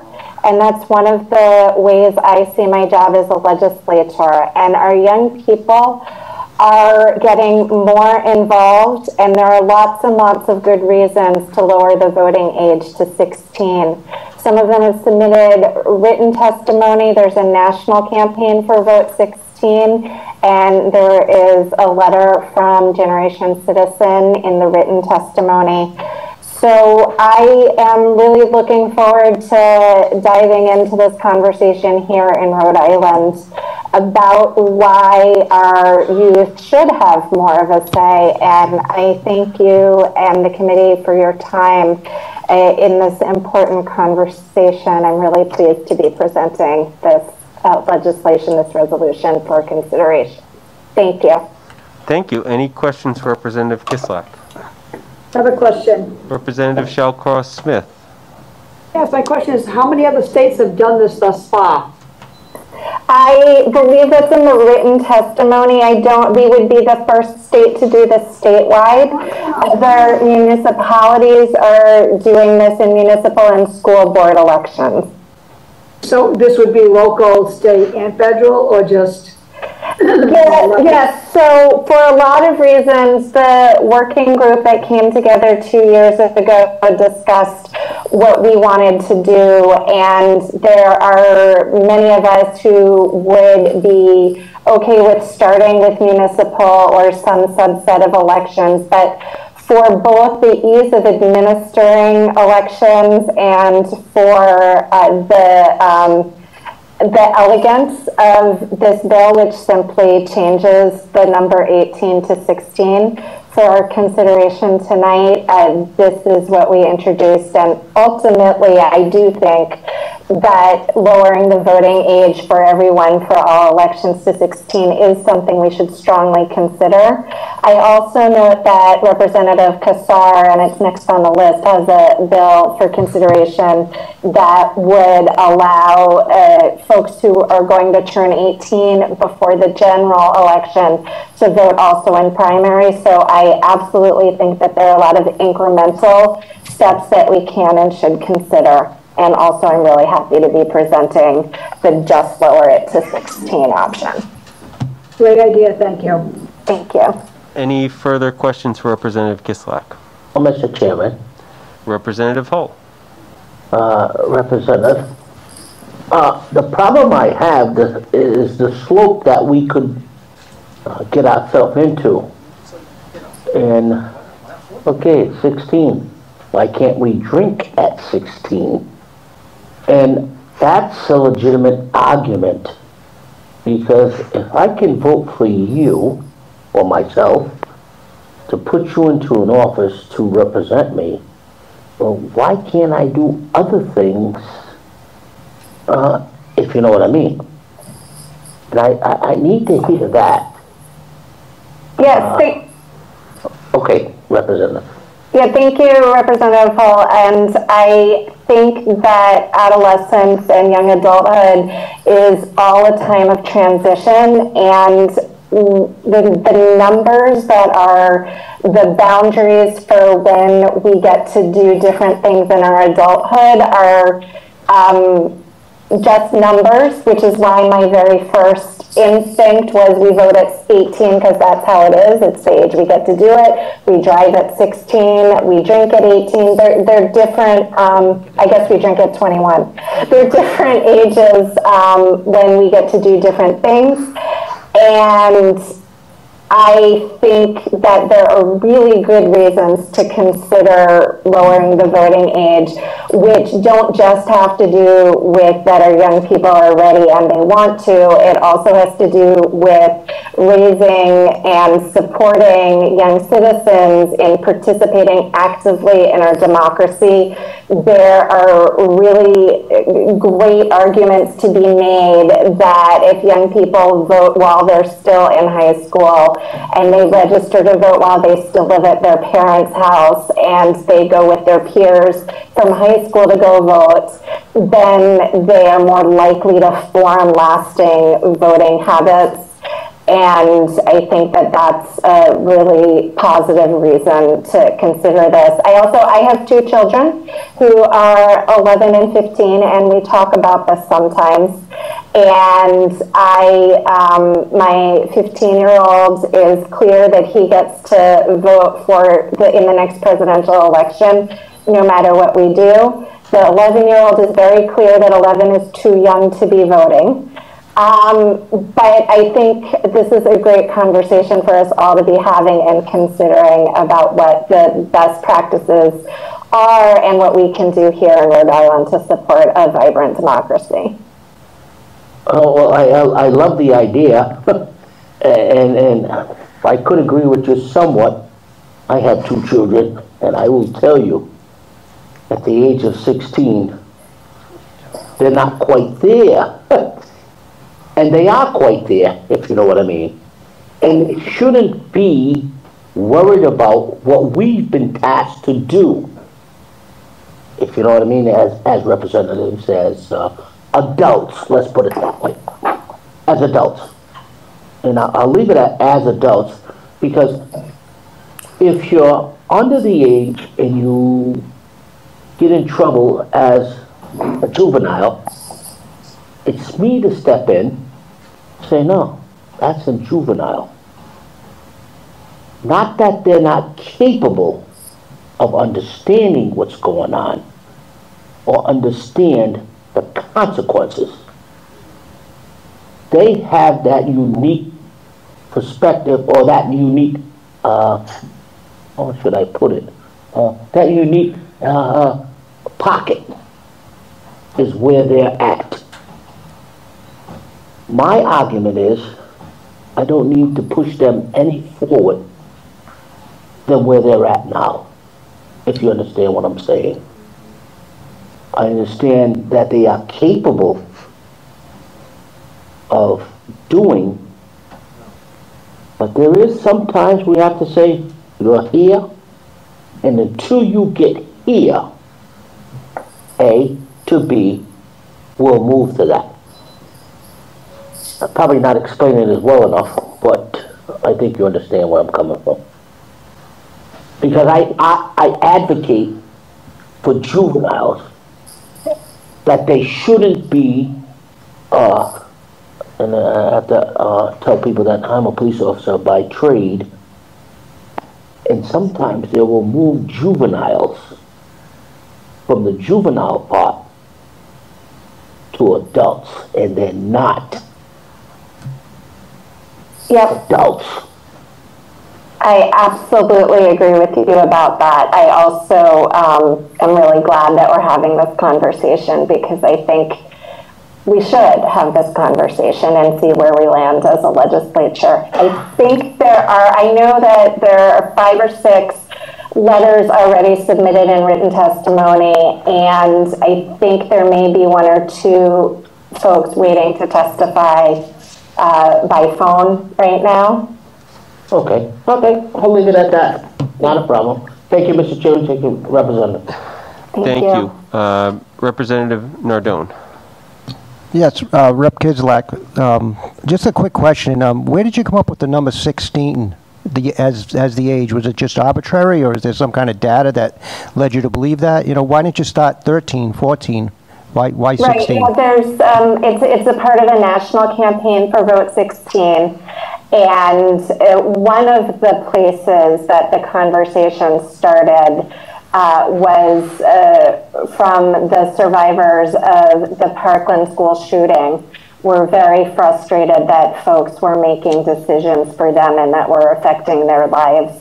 And this, as a national movement, came in part from there, that they wanted to be able to have more of a say. Representative Nardone, do you have a follow-up? No, we'll leave it at that. Thanks. Okay. Any further questions for Representative Kislak? I have a quick comment, if I may. Sure, Representative Felix. I just want to note that this may be a novel idea here in the United States, but across the country it's not. So we have about 22 countries that actually allow the voting age to be 16, and then we have about 20 other countries or so that do 17. So again, it's not a novel idea. Back in my country, in Dominican Republic, if you're 16 and you're married, you are able to vote. Of course, being 16 and married is another issue, so we won't talk about that. And then in terms of Representative Hull's point, in terms of being 18 or 16 and whether you drink or not, I just want to point out also that we allow our youth to join the military at a very young age, and also at even 18, and they're not allowed to drink. And we're not changing that law. So I just want to be cognizant of the fact that we do have laws in in place that limit our youth's ability or allow our youth to be involved in different activities without that implication in terms of drinking. Although I do want to recognize that it could be a discussion for later. But again, in these 22 countries, and most of them, the drinking age is 18, and yet their voting age is 16. So I just want to express my support for this bill, just in recognition that it's not a noble idea. Thank you. If I may, Mr. Chairman. Yeah, Chairman Hull, I just want to make a quick point. It's 5:33. We only technically have this room until 6 o'clock, and we have 5 other bills and close to 20 additional witnesses that have signed up to testify on those bills. So I would ask that we defer whatever comments we can to written testimony or following up with the bill sponsor in person or via email at some point in the future. Very well, Mr. Chairman. Thank you very much. We have 2 witnesses signed up, Noah Glickman and Samia Nash. We can start with Mr. Glickman, and due to time constraints, we're going to try and limit testimony to 3 minutes. Samia. It's Samia? Samia's available. Is Mr. Glickman not testifying? He's next, okay. Samia, is she available now on the line? Good afternoon, Samia. This is Evan Shanley from the House Committee on State Government and Elections. We're discussing Representative Kislak's bill to change the voting age from 18 to 16. We are limited in terms of the amount of time that we have, but we would like to hear from you, and if you could speak from the heart as to why you are supporting this legislation, that would be great.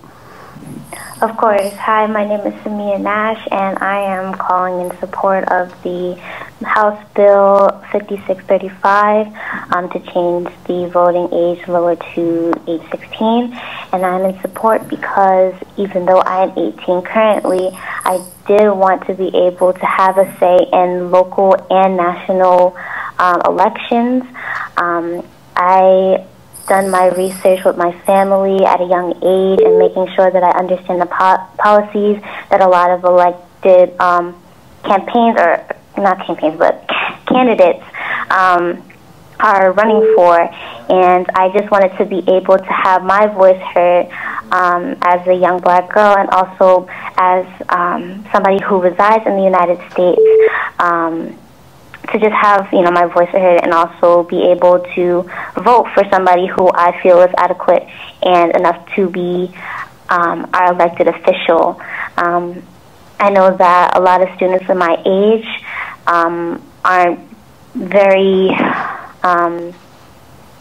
they aren't taught about civics education and understanding how to vote for somebody, how to register to vote, what to do when you're looking up the policies for the candidates that are running. And I think that, having that within our schools and also allowing that to educate our students would allow students to vote at a younger age. A lot of students at the age of 16 are very smart and very, very in tune with what is going on in the news and on social media, and they feel like their voices aren't heard enough.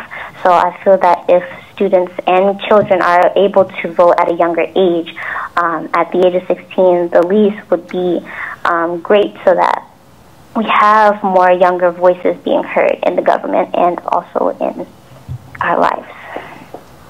Thank you very much. Any questions for Ms. Nash? Samia, thank you very much for taking the time to call in today. Thank you so much. Next we have Noah Glickman. Is Mr. Glickman available? Good afternoon, Mr. Glickman. This is Evan Shanley calling from the House Committee on State Government and Elections.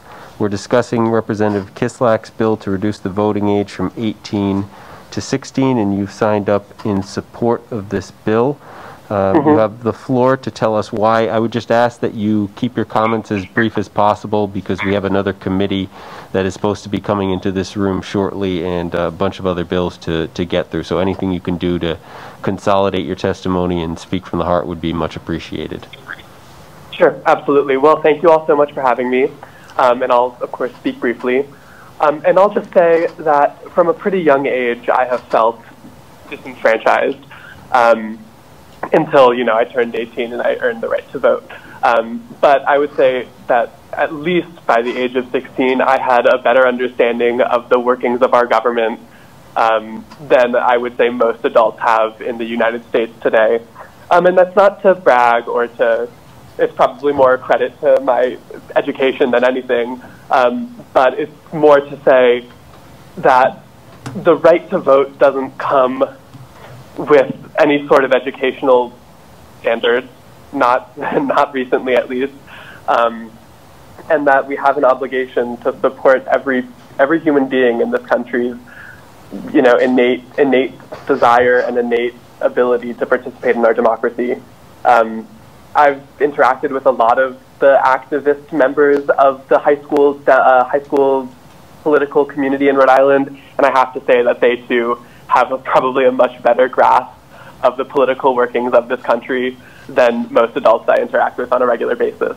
And to ignore that fact is to ignore the most fundamental piece of our democracy, that everyone has a right to participate. Thank you.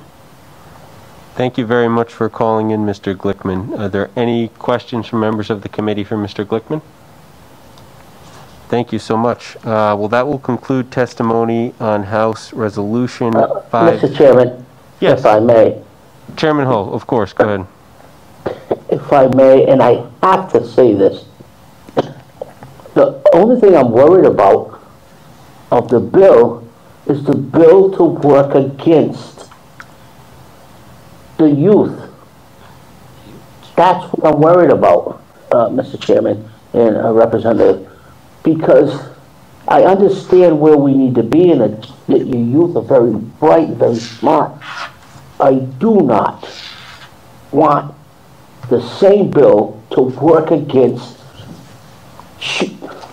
young youth, children, because they're not of the age of 18. But, oh, they can vote. That's what I'm worried about with this bill. I'm not against the bill. I just know society and lawyers, don't get me wrong, and not to be disrespectful, and how they can turn this bill around, because we have good intentions, and everybody who called in, yes, I'm realistic, I understand it, I work in the world, and I work in how they could change this around to work against my children in my community. That's all, and I needed to say that. We can move on. Thank you. Thank you. Any further questions or comments on House Resolution 5635? Thank you. That will allow us to move on to Representative Kassar's bill, House Bill 5640. This would allow individuals who have not reached the age of 18 years to vote in a primary election as long as the voter will be 18 as of the date of the general or special election. Is Representative Kassar available?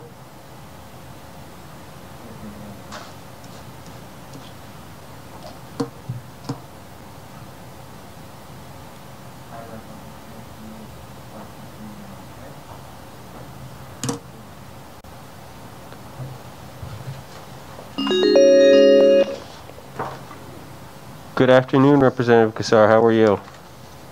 Hello, Chairman. I'm doing fine, thanks. Thanks for having me in the committee hearing. Absolutely. I just introduced your bill, 5640, and you have the floor to discuss it. Excellent. Well, thank you so much, Mr. Chairman and committee members. Regarding Bill 5640, I would request that we reschedule this piece of legislation for a hearing at a later date.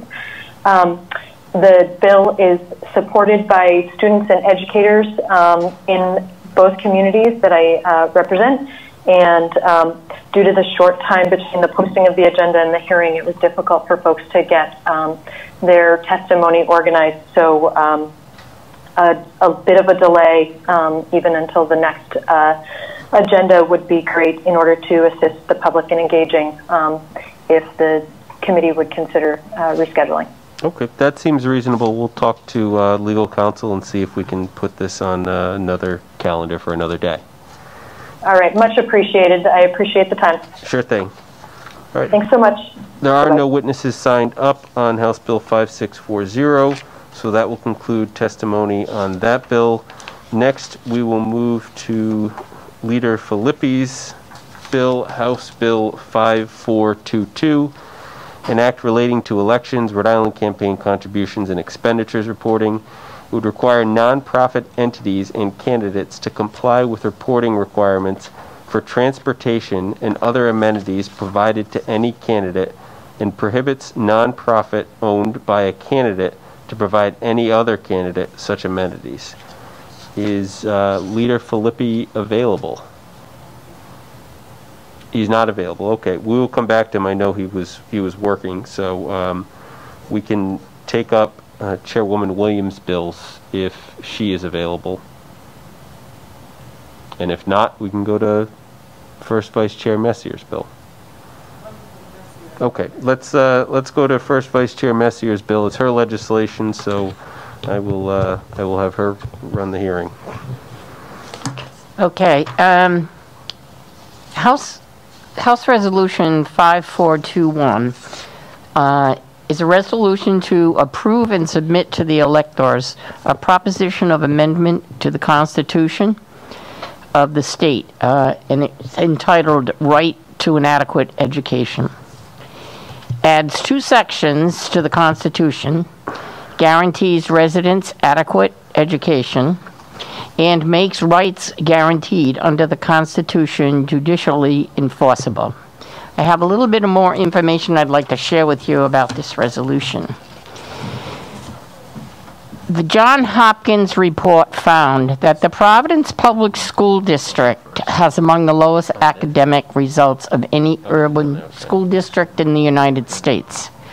Coupled with our dismal RICAS results, it is abundantly clear that system accountability is almost non-existent in Rhode Island public education.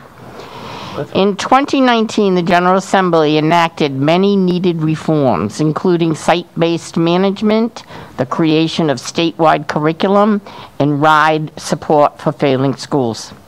These reforms mirror the Massachusetts Education Reform Act and are a step in the right direction, but to bring true accountability and reform to education in Rhode Island, we need to make a change to the constitutional right. It is somewhat ironic that inmates at the ACI can go to court for the enforcement of their rights, but students are not entitled to do this to the same protections. If we want students to achieve at the same level as their peers in the Commonwealth, then we need to amend the state constitution and guarantee students the right to an equitable, adequate, and meaningful education. The Hopkins report is one of many that have been published on Rhode Island schools. From the Thibault Commission in 1965 to last year's Senate Task Force findings, there have been dozens of reports on Rhode Island education, and they detail low achievement, infrastructure deficiencies, inadequate funding, the high cost of transportation, and the unique challenges facing urban schools. They all have one thing in common: they expose the shortcomings within our system of education, but almost all have failed to prompt the sustained reforms needed to positively change student outcomes.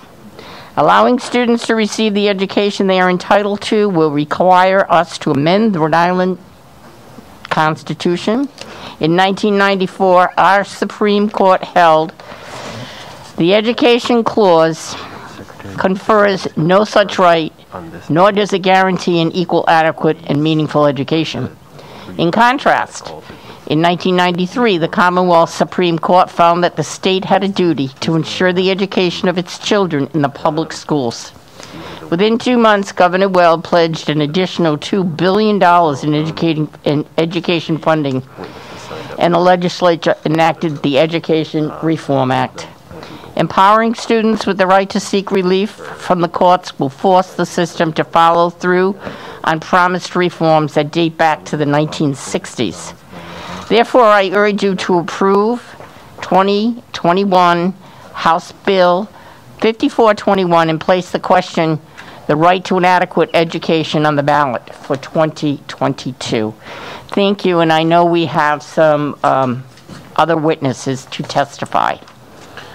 Thank you, Representative Messier, and I'd be happy to assist you as we conduct this hearing. Okay. The first witness is Secretary of State Gorbea, if she's available. What? Can I say something? Oh. Just hold on a moment there, Yes, no worries, Secretary no Gorbea. worries. I see that we have a question from the panel. Yeah, no, Representative I understand we have a lot of witnesses, and I know that there's another hearing coming up, and we don't want to rush this, but I want to make an observation. There's no question that public education in this state, particularly in certain districts, is a disgrace. A lot of what Representative Messier said I agree with completely, particularly in the city of Providence, from everything I've heard. However, being a constitutional amendment, this is understandably vague. Whatever it means for an adequate and meaningful education, that's a monumentally legislative determination. We do not elect our judges in this state. Federal judges are appointed, state judges are appointed, and those are lifetime appointments. And this specifically allows for judicial enforcement, including injunctive relief. I just want to make the observation that if this amendment were to pass, we would effectively be transferring budgetary control of our state budget, given the amount of money we spend on education, to a lifetime unelected person. I do not think that's a wise idea. It's not because we don't need to do something. And as Representative Messier pointed out, Massachusetts, it was actually the legislature finally that acted. This legislature and our governor, whoever that happens to be at a given time, needs to do something to fix our public education system. But this is not it, in my opinion, all due respect. I do not want to put budgetary tax decisions into the hands of an unelected, lifetime appointed judge, and this will exactly do that. Are there any other questions from the members? Okay, seeing none, I believe our first witness up is Secretary of State Nellie Gorbea. Are you there, Madam Secretary? Yes, Mr. Chairman. How are you? Oh, I got a promotion. I'm just helping out First Vice Chair Messier. Oh, sorry. I'm sorry. That's the problem with doing things over the phone, actually. It's okay. And not seeing what you're doing. You're flying blind.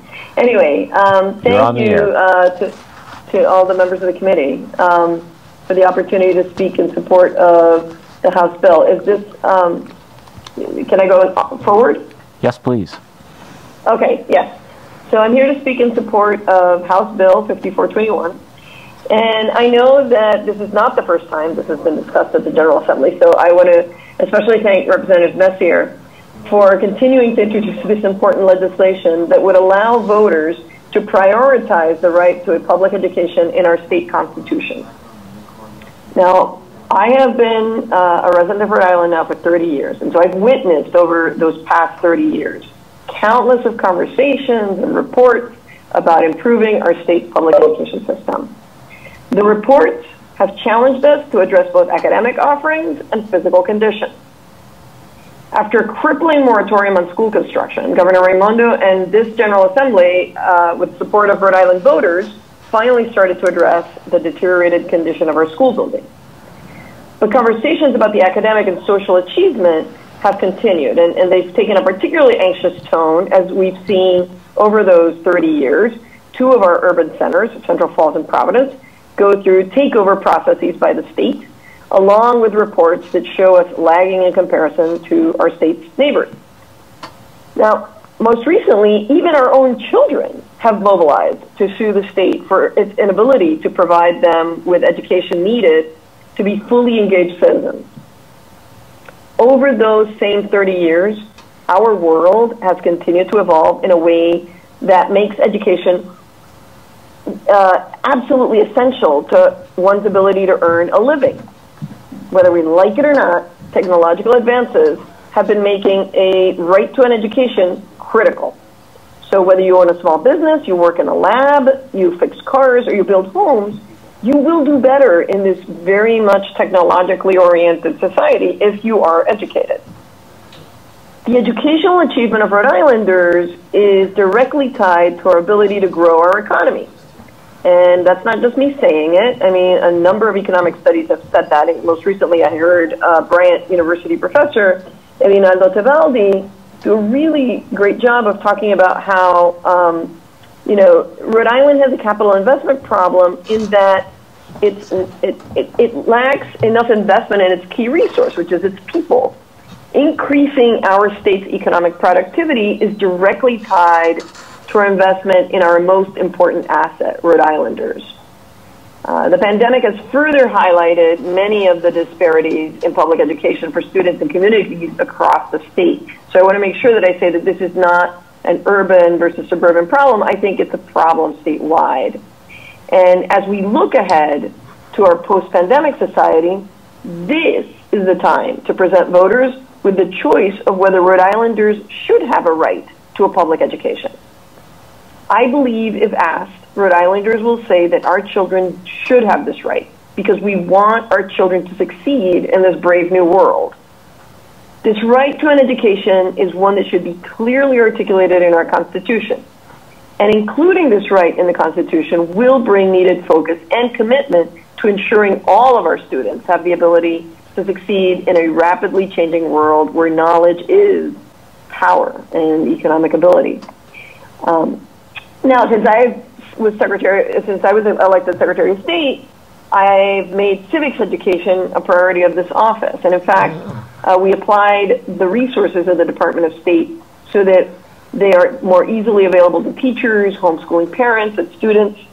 We've got a dedicated staff person who's developed curriculum and tools for educators to teach the importance of government and civic education in our schools. And in many school districts, there is a need to have a more robust civic education curriculum along with other areas.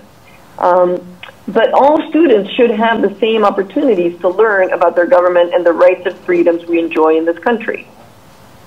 As a passionate supporter of this civics education, it was really inspiring to see so many young people engaged over the last several years, and particularly in raising their voices to advocate for change.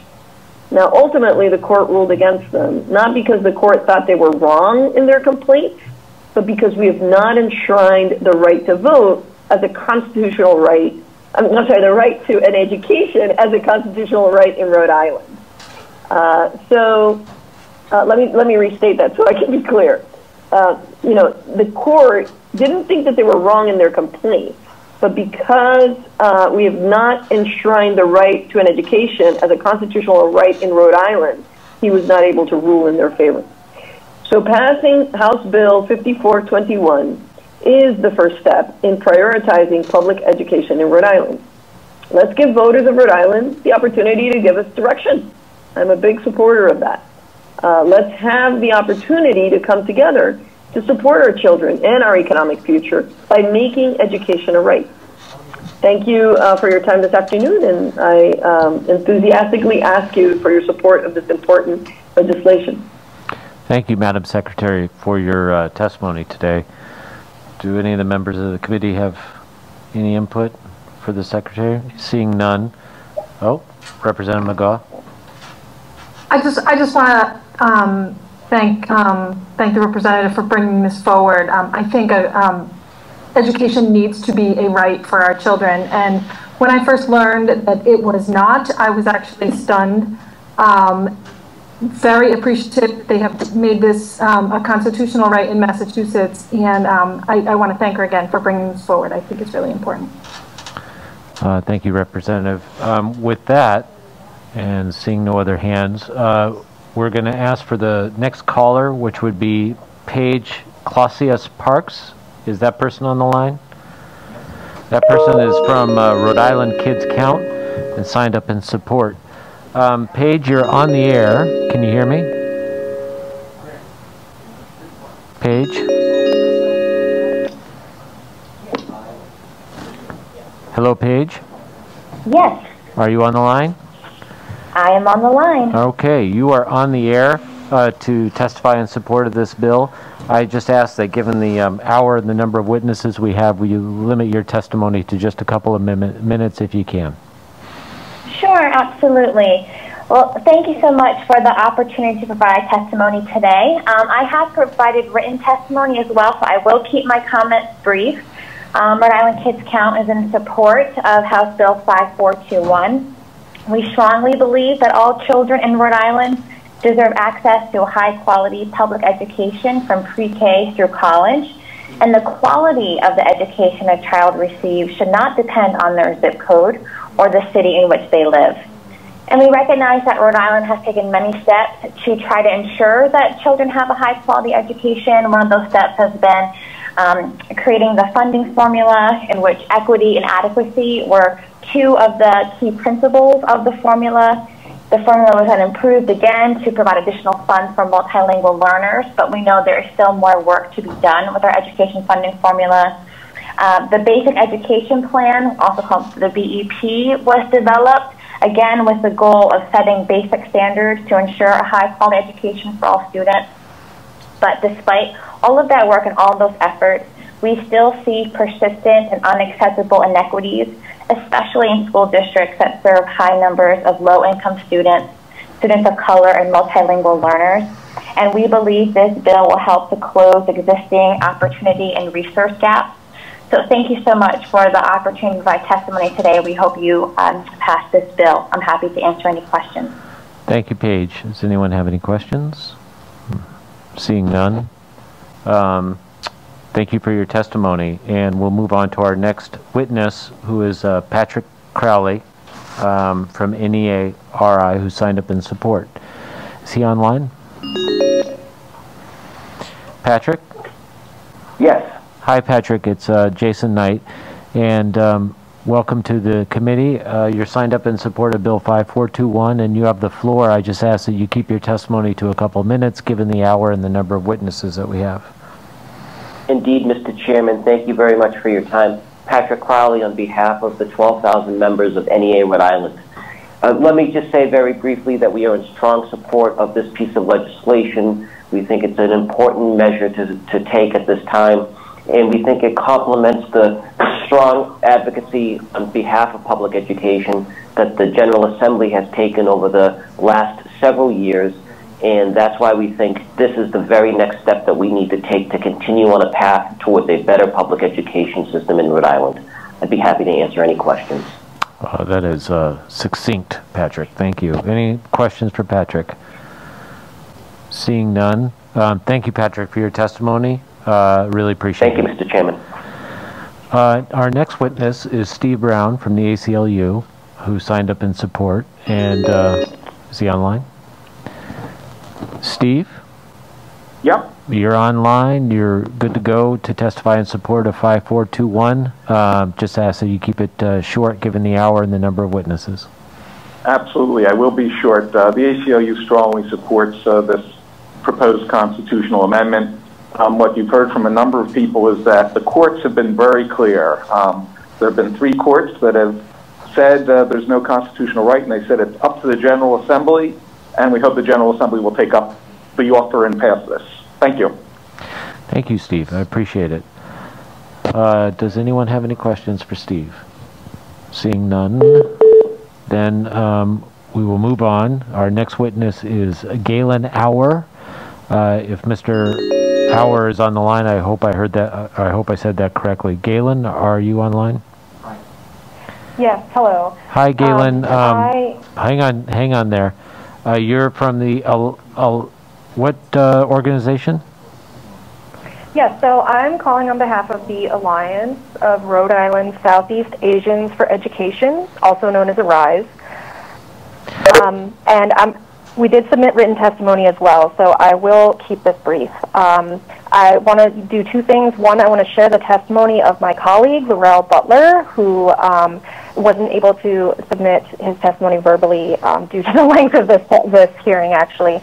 But we strongly support passage of House Bill 5421 to give Rhode Islanders the chance to enshrine the right to an education in our state's constitution. We have done work on the Cook v. Raimondo litigation that was mentioned by the Secretary of State earlier, which would, it's part of a fight for a constitutional right to a civics education. And my colleague Laurel said, you know, education should be within the Constitution because it would benefit the state by making sure all Rhode Islanders are educated to a certain level. Almost 20% of our state is living in poverty, and the youth who are included in that statistic wouldn't be able to get the extra extra help that they need without an education that prepares them to exercise their civil rights and empowers them to achieve, not only financial stability, but also personal success and fulfillment. Oftentimes within the school system, students who are ahead get the help they need more than those who aren't doing it as well.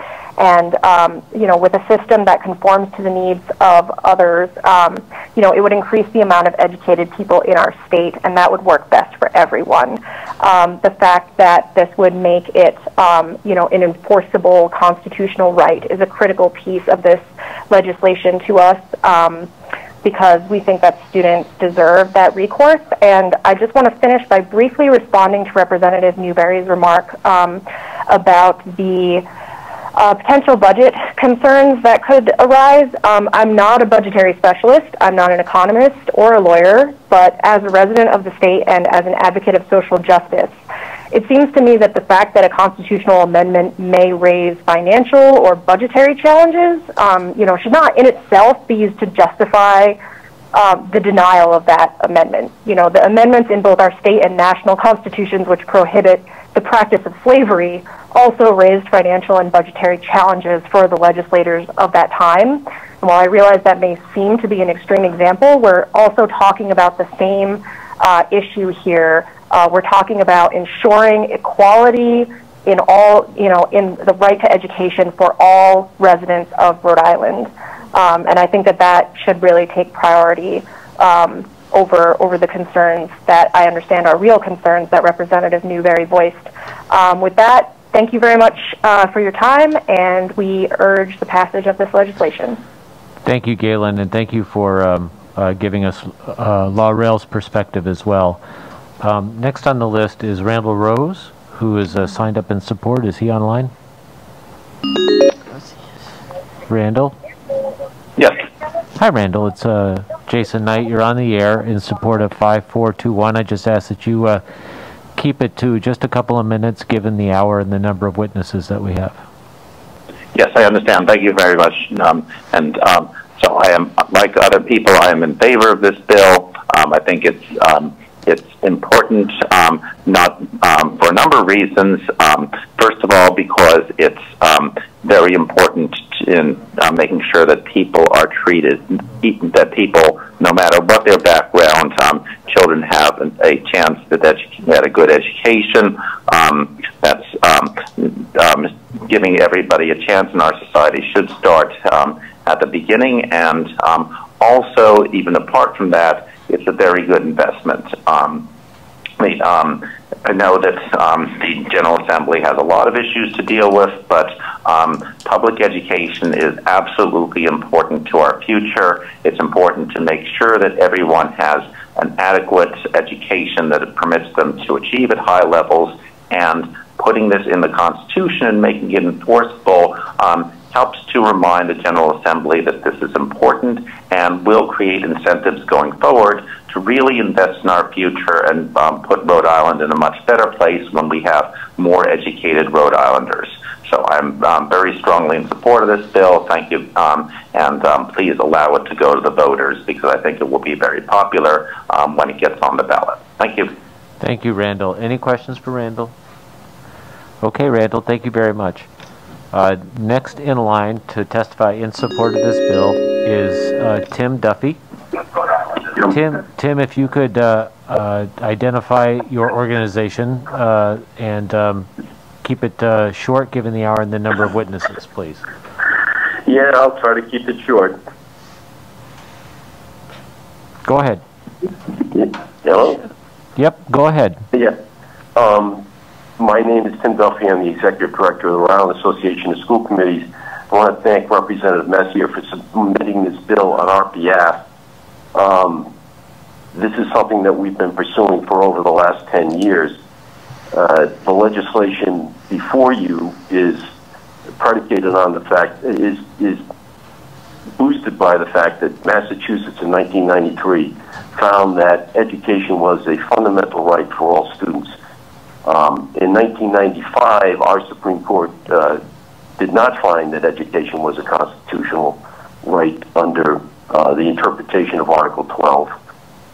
So we have struggled along, kicked the can down the road, had a mediocre education system, while Massachusetts has progressed to a system that is probably the best nationally and compares favorably on international assessments like STEM and PISA. It's also been an economic driver for this state of the Commonwealth of Massachusetts. So, you know, what we're looking at is two states side by side that have taken different paths going forward. One has been mired in mediocrity and the other has succeeded. I think there's nothing more important than having education as a fundamental constitutional right in Rhode Island, and that's why we propose this legislation.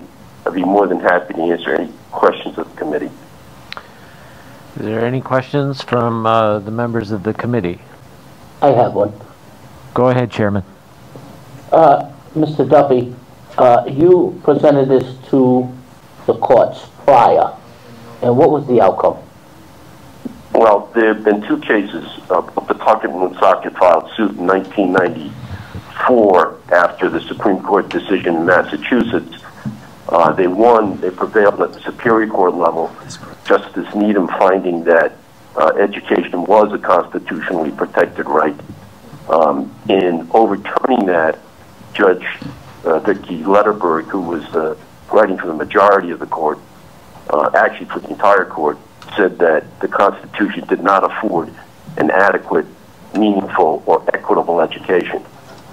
In 2006, Pawtucket and Woonsocket again filed a suit in Superior Court. It made its way to the state Supreme Court, and even though Judge Sattel commented about the deplorable conditions in both those communities, they nonetheless upheld their earlier ruling.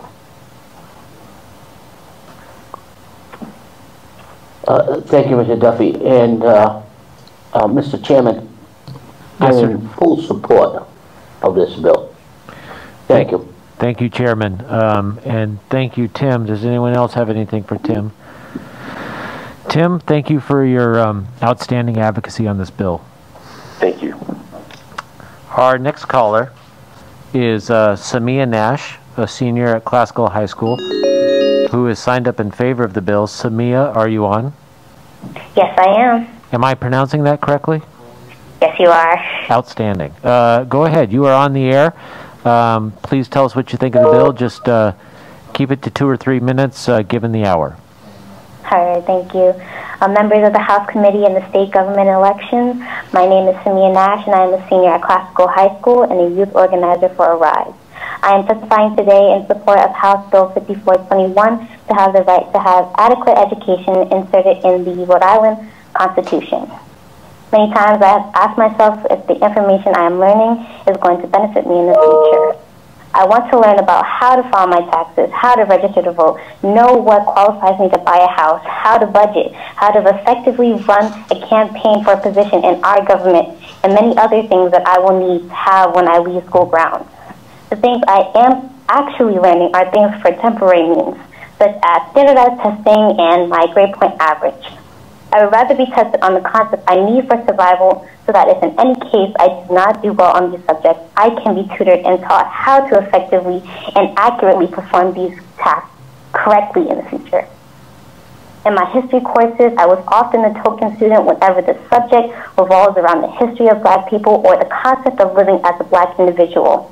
The teacher would rely on my good judgment to prove the information they were teaching the class was as if it was accurate, as if I knew every single detail about the history of our ancestors.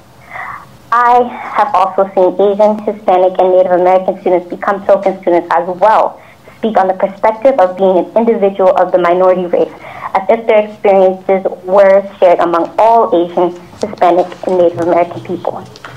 If our education system has to rely on students to teach their peers and not have eligible educators to take on the responsibility to do their own research on our history, then this is a serious problem that needs improving.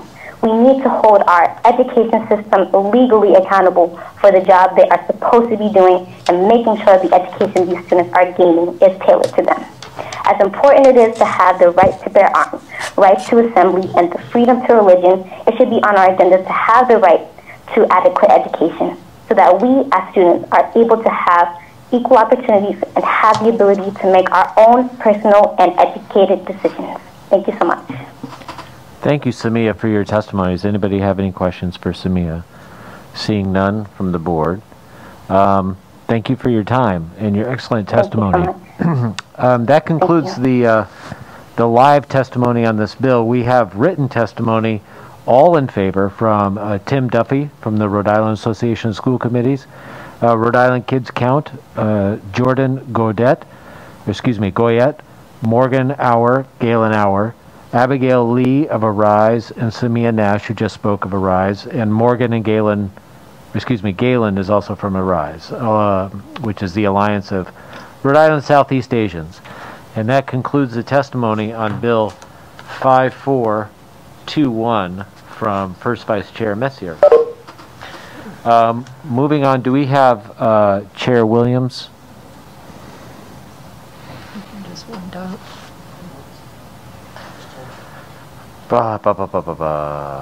Eight.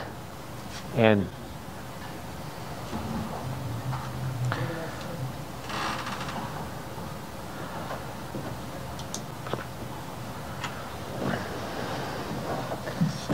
good evening, Chair. How are you?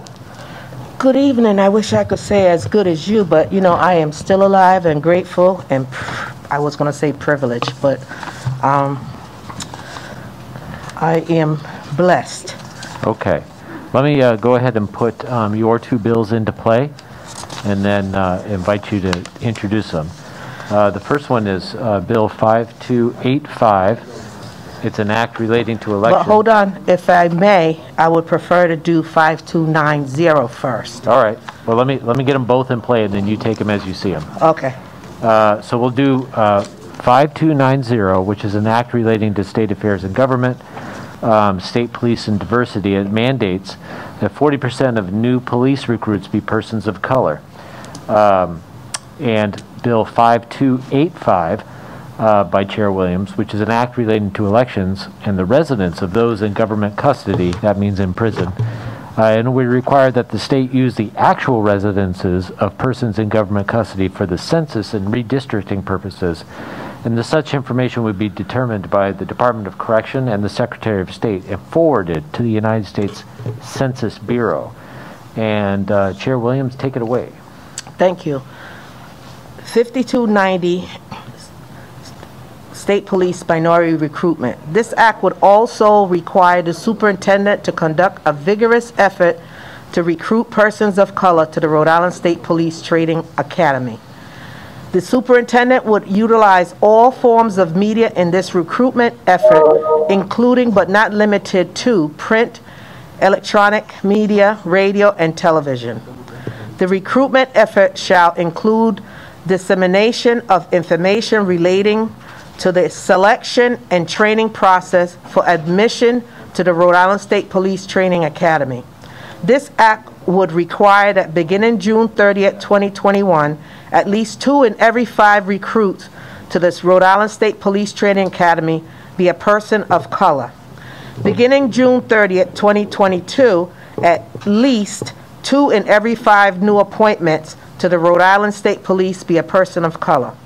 This bill is needed because the ranks of the state police should reflect the diversity of the community which it serves, and this legislation will go a long way in rectifying the lack of diversity within Rhode Island State Police that we have experienced since the agency's inception.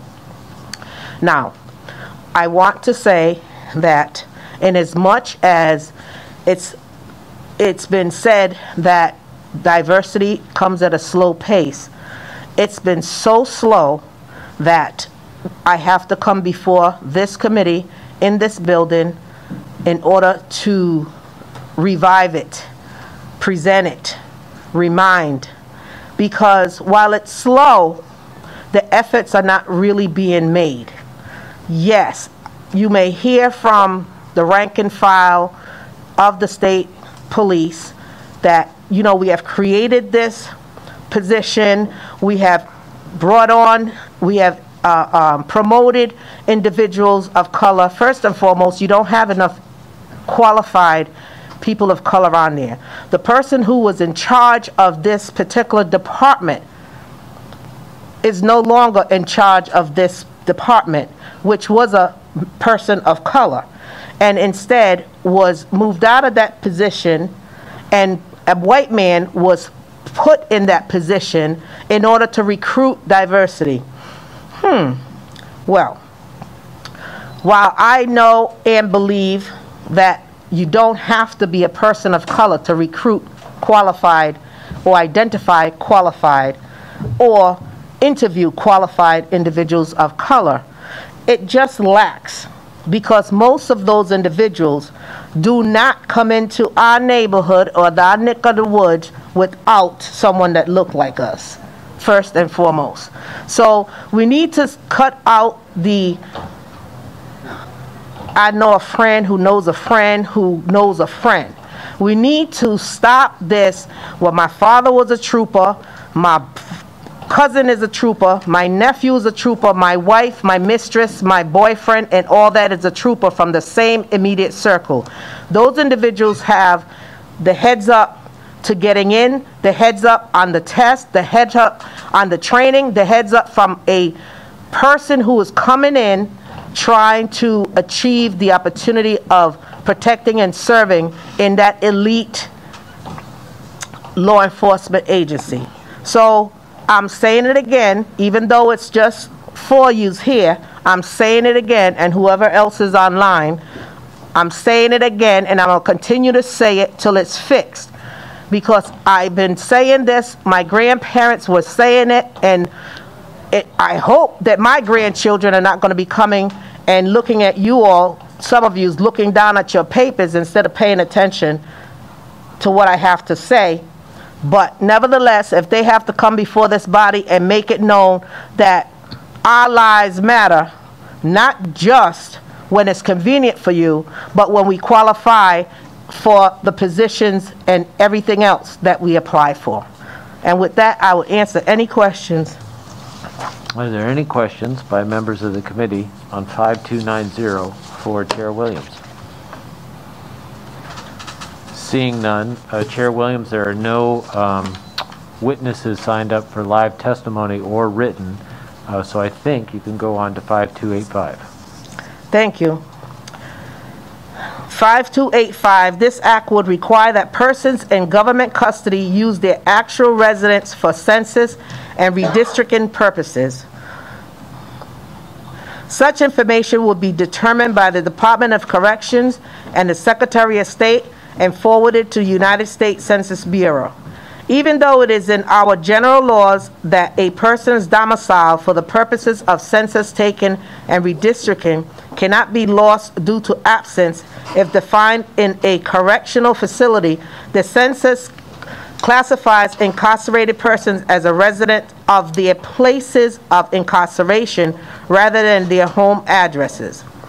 To address this issue, this legislation would direct the Department of Corrections to compile the data of its prisoners' last known address and forward that information to the Secretary of State and the United States Census Bureau for the purpose of redistricting legislative districts. This legislation is important to acquire accurate information when legislative districts are redrawn every 10 years. Although this legislation has practical concerns in how our legislative districts are determined, this bill is more importantly about individuals' humanity and how we classify them if they happen to be incarcerated. Just because a person is in jail does not erase who they are and where they came from. The only way to truly rehabilitate these individuals is to treat them like human beings, and this legislation is just one piece of that much larger puzzle in how to reform our justice system. Again, see us when you need us, use us when you can, and then discard us. Being able to be counted where we rightfully live, opposed to being counted in someone else's district for financial purposes, is totally wrong. And with that, I'm open for any questions if there are any. Representative Newberry, you have a question. Yeah, just very quickly. I remember this issue came up 10 years ago, too. I mean, I agree with this bill completely. I just didn't know, is there anything in the federal regulations that directs prisoners to be counted wherever they're imprisoned, or is that, or do we just do it in Rhode Island because that's what we do? We need to do it here, and the only reason it was being held back is because you know who didn't want it to happen, and you know where he's at now. So well, I was going to say, yeah, I know why, but I mean, but this is something in our control. That's my question. Yes. Okay. Yes. Does anyone else have any questions for Chair Williams? Bring it, baby. Come on. Well, I think now we have some people lined up to provide live testimony, starting with Nick Horton from Open Doors, who is in support of the bill. Nick, you there? Hello? Nick, it's Jason Knight from the Government and Elections Committee. You are on live on the air to testify in support of 5285. I just ask that you keep it brief given the hour and the number of witnesses that we have. Thank you, Chairman Knight. Thank you to the committee, and thank you, Representative Williams, for sponsoring this legislation. My name is Nick Horton. I'm the co-executive director for Open Doors, an agency that provides services and advocacy to people that have been in prison. In 2006, we ran the statewide campaign to return the right to vote to thousands of people on probation and parole, so we see this legislation as a continuation of the fight for equitable political representation. I want to point out that this legislation is not about pitting one community versus another. It's about strengthening our democracy. We've seen over the past several years examples of extreme gerrymandering that can distort democracy. For example, a state like Wisconsin, where the Republican Party can win a close to a supermajority of House seats, even with a minority of the vote. Cases like that indicate the dangers of the ways that gerrymandering can manipulate our system. And in Rhode Island, we saw really an amazing example of this emphasized in State District 15. Which was won by very small margins over the last several elections, in 2016 by less than 100 votes. And those tiny margins had a huge impact on the political power of our state. It determined the Speaker of the House. District 15 was drawn in such a way that it included about 1,000 residents from the ACI. Thus, about 8% of the district was incarcerated, could not vote, and was politically non-existent for the purposes of those elections. Had the district been drawn to include only actual constituents, only actual community members of Cranston, the outcome may have been different. The Speaker of the House may have been different, and years of Rhode Island politics may have been different. I'm not trying to make a judgment about those outcomes, only to say that in situations of such import, we clearly want the decisions to rest on as strong a democratic foundation as possible. But instead, what we have is extremely flawed. It's very possible within our laws that at some point you could have a House district that included all of the ACI and 6,000 people there, and would be 43% of the district would be disenfranchised. That is not impossible based on our current system, and would clearly be in opposition to the democratic system that we want. And one last thing I want to make sure everyone understands is that although the principles here are very important, the actual numbers are relatively small. In 2020, in April, there were only about 2,000 people in prison. So we're talking about a small number of people, how they would be counted in the Cranston districts, and even smaller number of people as they would be rearranged in the communities they came from.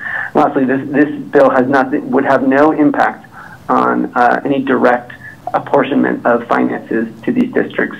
It only relates to the drawing of the district boundaries.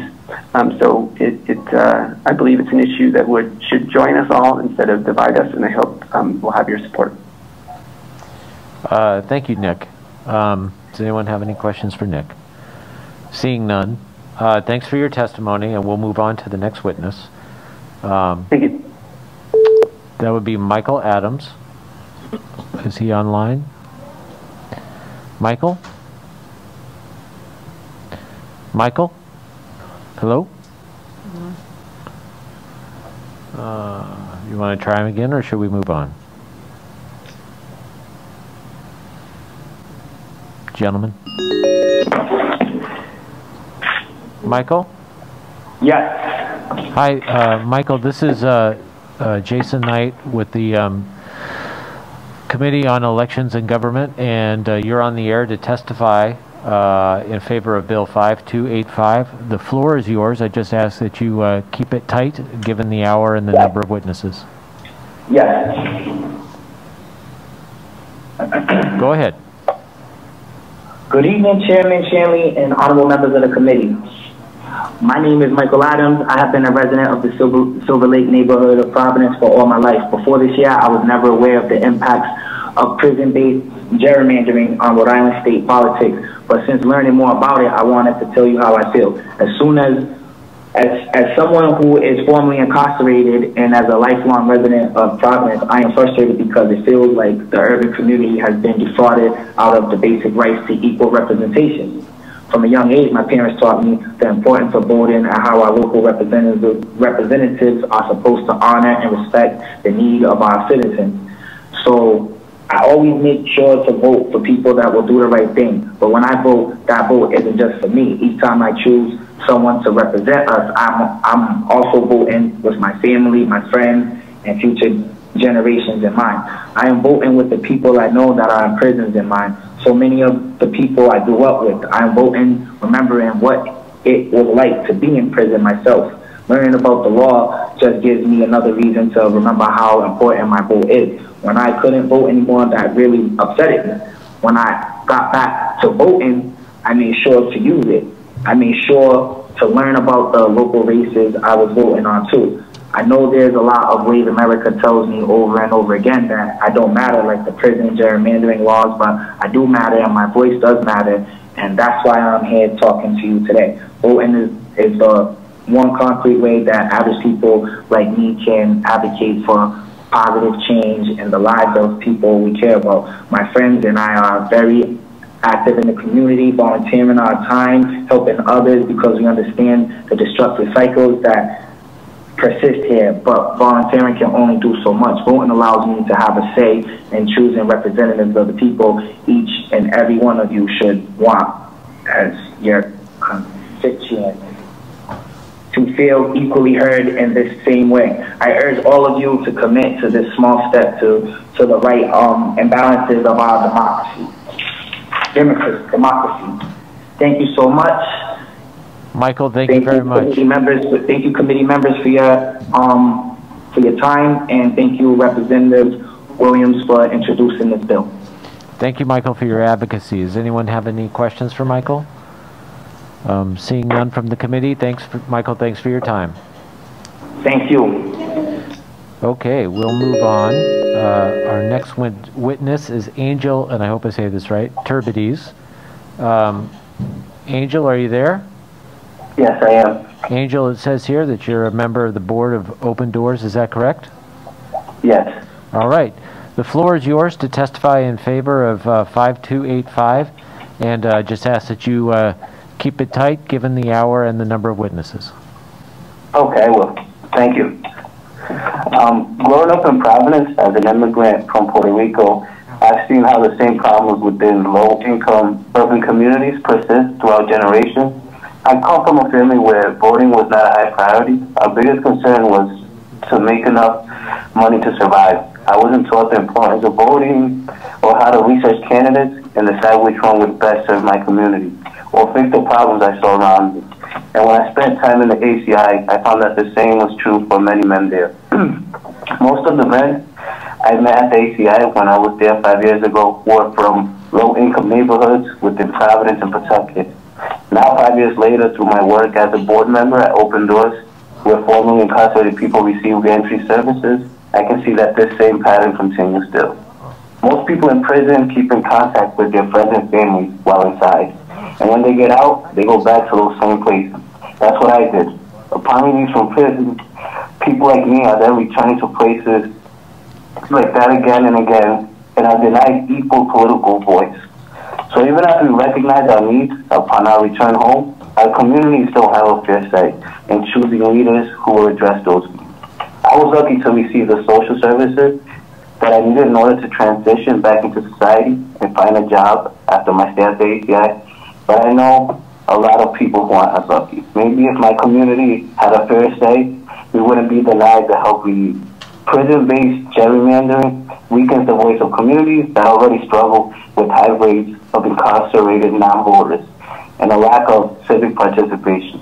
It's one more barrier on top of all the other barriers. Voter suppression laws that make it harder for people to vote, a public school system that's falling apart, and poverty. I have come to see how together these forces all combine to work against my community in multiple ways. Still right now, I feel more hopeful than ever that change is on the way. Civic participation among people like me in Rhode Island is finally strengthening. People like me are seeking to make our voices heard. As this shift occurs, I want to know that my vote and the votes of my peers matter equally. And I can tell you for sure that the current law doesn't make any sense. When I was in prison, I did not feel as a part of the Cranston community, and I definitely did not feel represented by any politicians from Cranston. Passing this bill is the perfect next step because it evens out the playing field for everyone. It's not about Cranston versus Providence or Pawtucket. It's about making sure that all of Rhode Island has the democracy it deserves. If you're a legislator who does not represent a community that has a lot of people going to prison, you should still want to see this bill succeed. All of Rhode Island's representatives and senators should support the principle of equal political representation. And this bill can help finally make that a reality. Thank you very much. Thank you, Angel, for your testimony. Does anyone have any questions for Angel? Seeing none, Angel, thank you for your time. Thank you.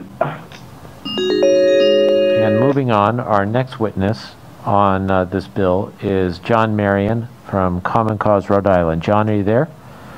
Yes, I am. All right, John, the floor is yours. Just keep it succinct, please. Yes, I will be very short. I'm just here to express our strong support. We've supported this bill for many years.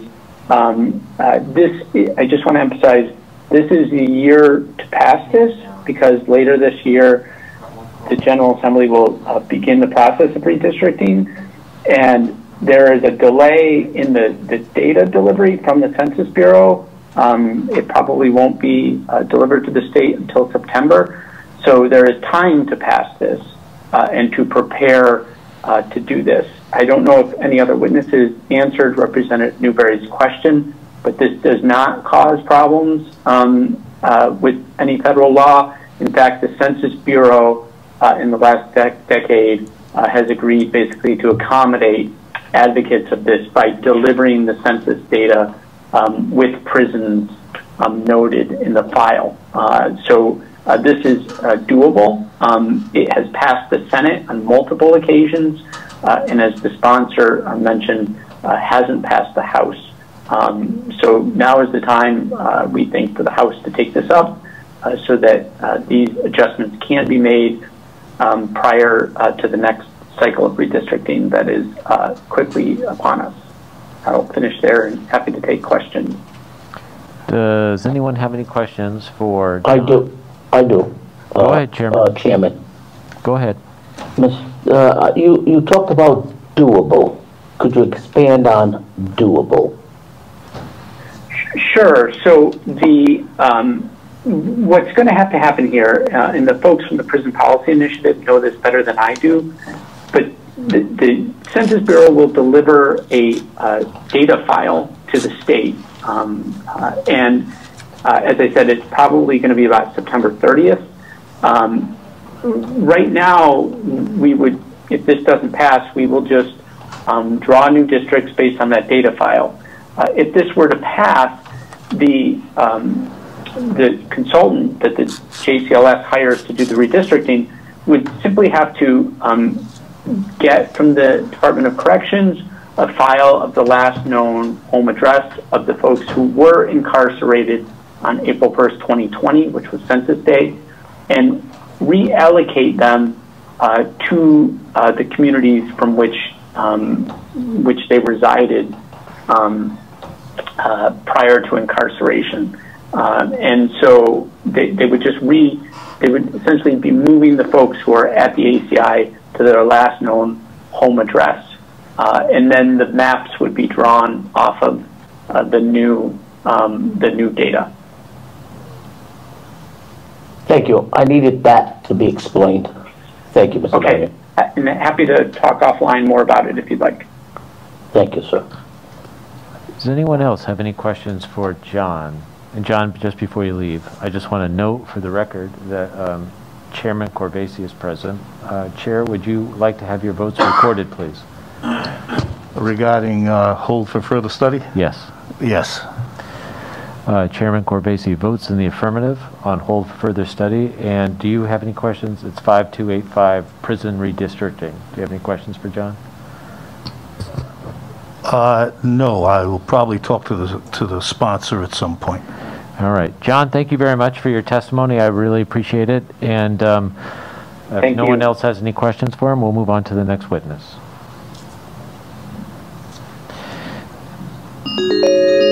And our next witness is Alex Kajstura from the Prison Policy Initiative. Did I say that right?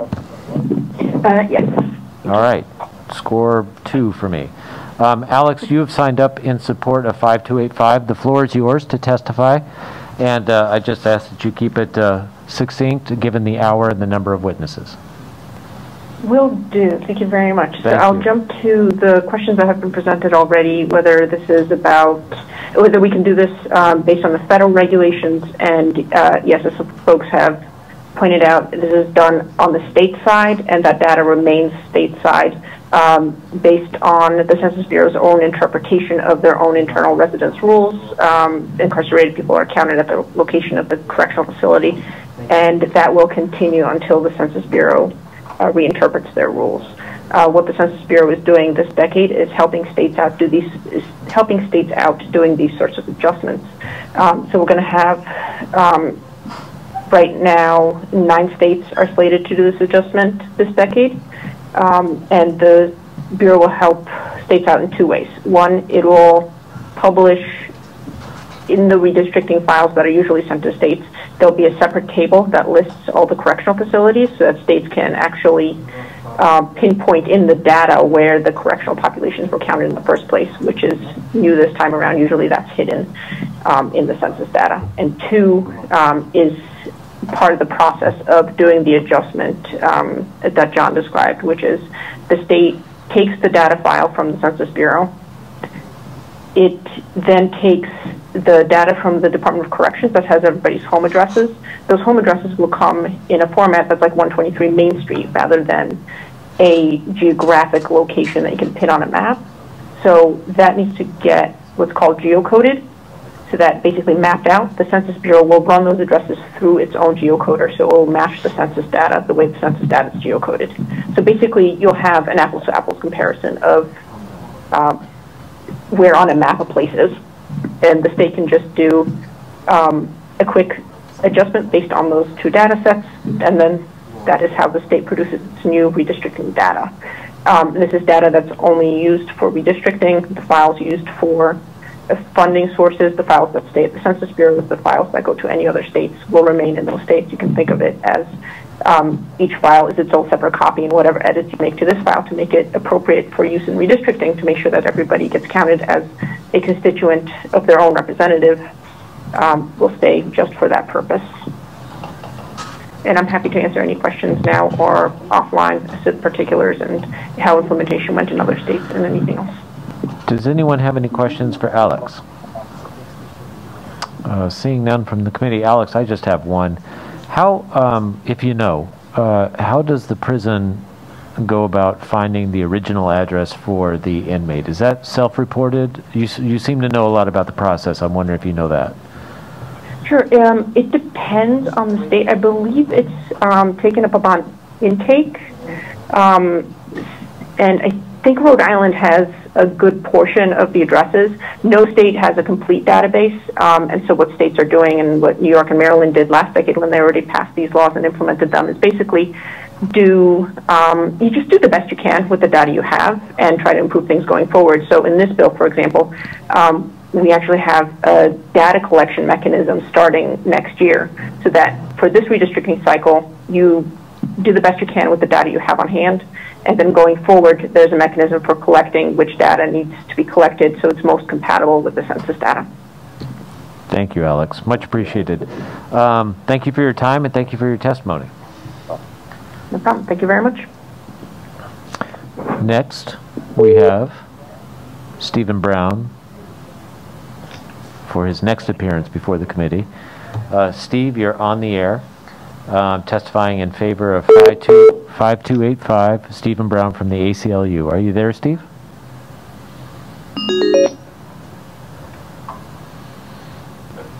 Is that it? You on, Steve? I am. All right. You're on the air in favor of 5285. Take it away. Thank you. The ACLU is strongly in favor of this bill. I think you've heard some great testimony tonight as to why this bill is important in terms of furthering the basic principle of one person, one vote. We've submitted written testimony in support of it as well. This really is the year to do it with redistricting coming up, and we hope that the committee will look favorably upon it as the Senate has done in the past. We really urge passage this year. It will help a lot of people. Thank you. Okay. Thank you for your testimony. Does anyone have any questions for Mr. Brown? Seeing none from the committee. Steve, thanks for your testimony. And thank you. Good night. Good night. And last person testifying in favor of this is Randall Rose in favor of 5285. Randall, you on? Randall? Yes. Hey. Yes. It's Jason Knight from the Committee on Elections and Government. You're on the air testifying in favor of 5285, and I just ask that you keep it tight given the hour. Sure, thank you. Yes, the delay is quite long here, but okay. So I am also in favor of the bill. It's just the bill to implement the state constitution's rule about one person, one vote, that a person should be counted as residing at their actual regular home address and not that redistricting should not consider a person's address to be in the ACI or other correctional facility. That's all in the state constitution. This bill is just to implement that. It's a good bill that makes sure that all regions of Rhode Island are counted equally on a one person, one vote basis, and I would glad to support it. Thank you. Thank you, Randall. Appreciate your time. Does anyone have any questions for Randall? Seeing none, Randall, thank you. I just want to note that we have some written testimony as well.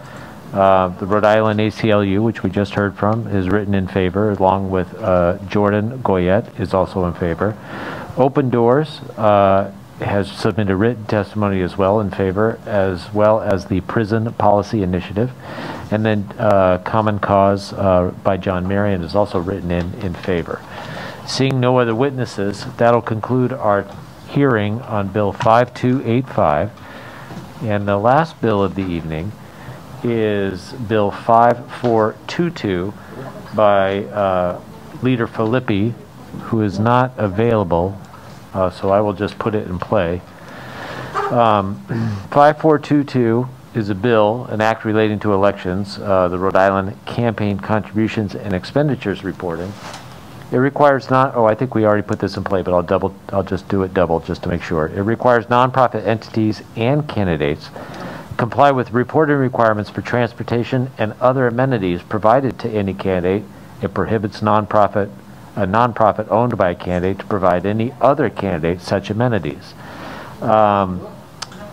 Like I said, that's Leader Filippi's bill. There's no one signed up to testify in favor or against, and there's no written testimony in favor or against. If anyone from the committee wants to say anything about this bill, seeing none, that will conclude our testimony on 5422, which I believe concludes our bills for the evening. Do I hear a motion to adjourn?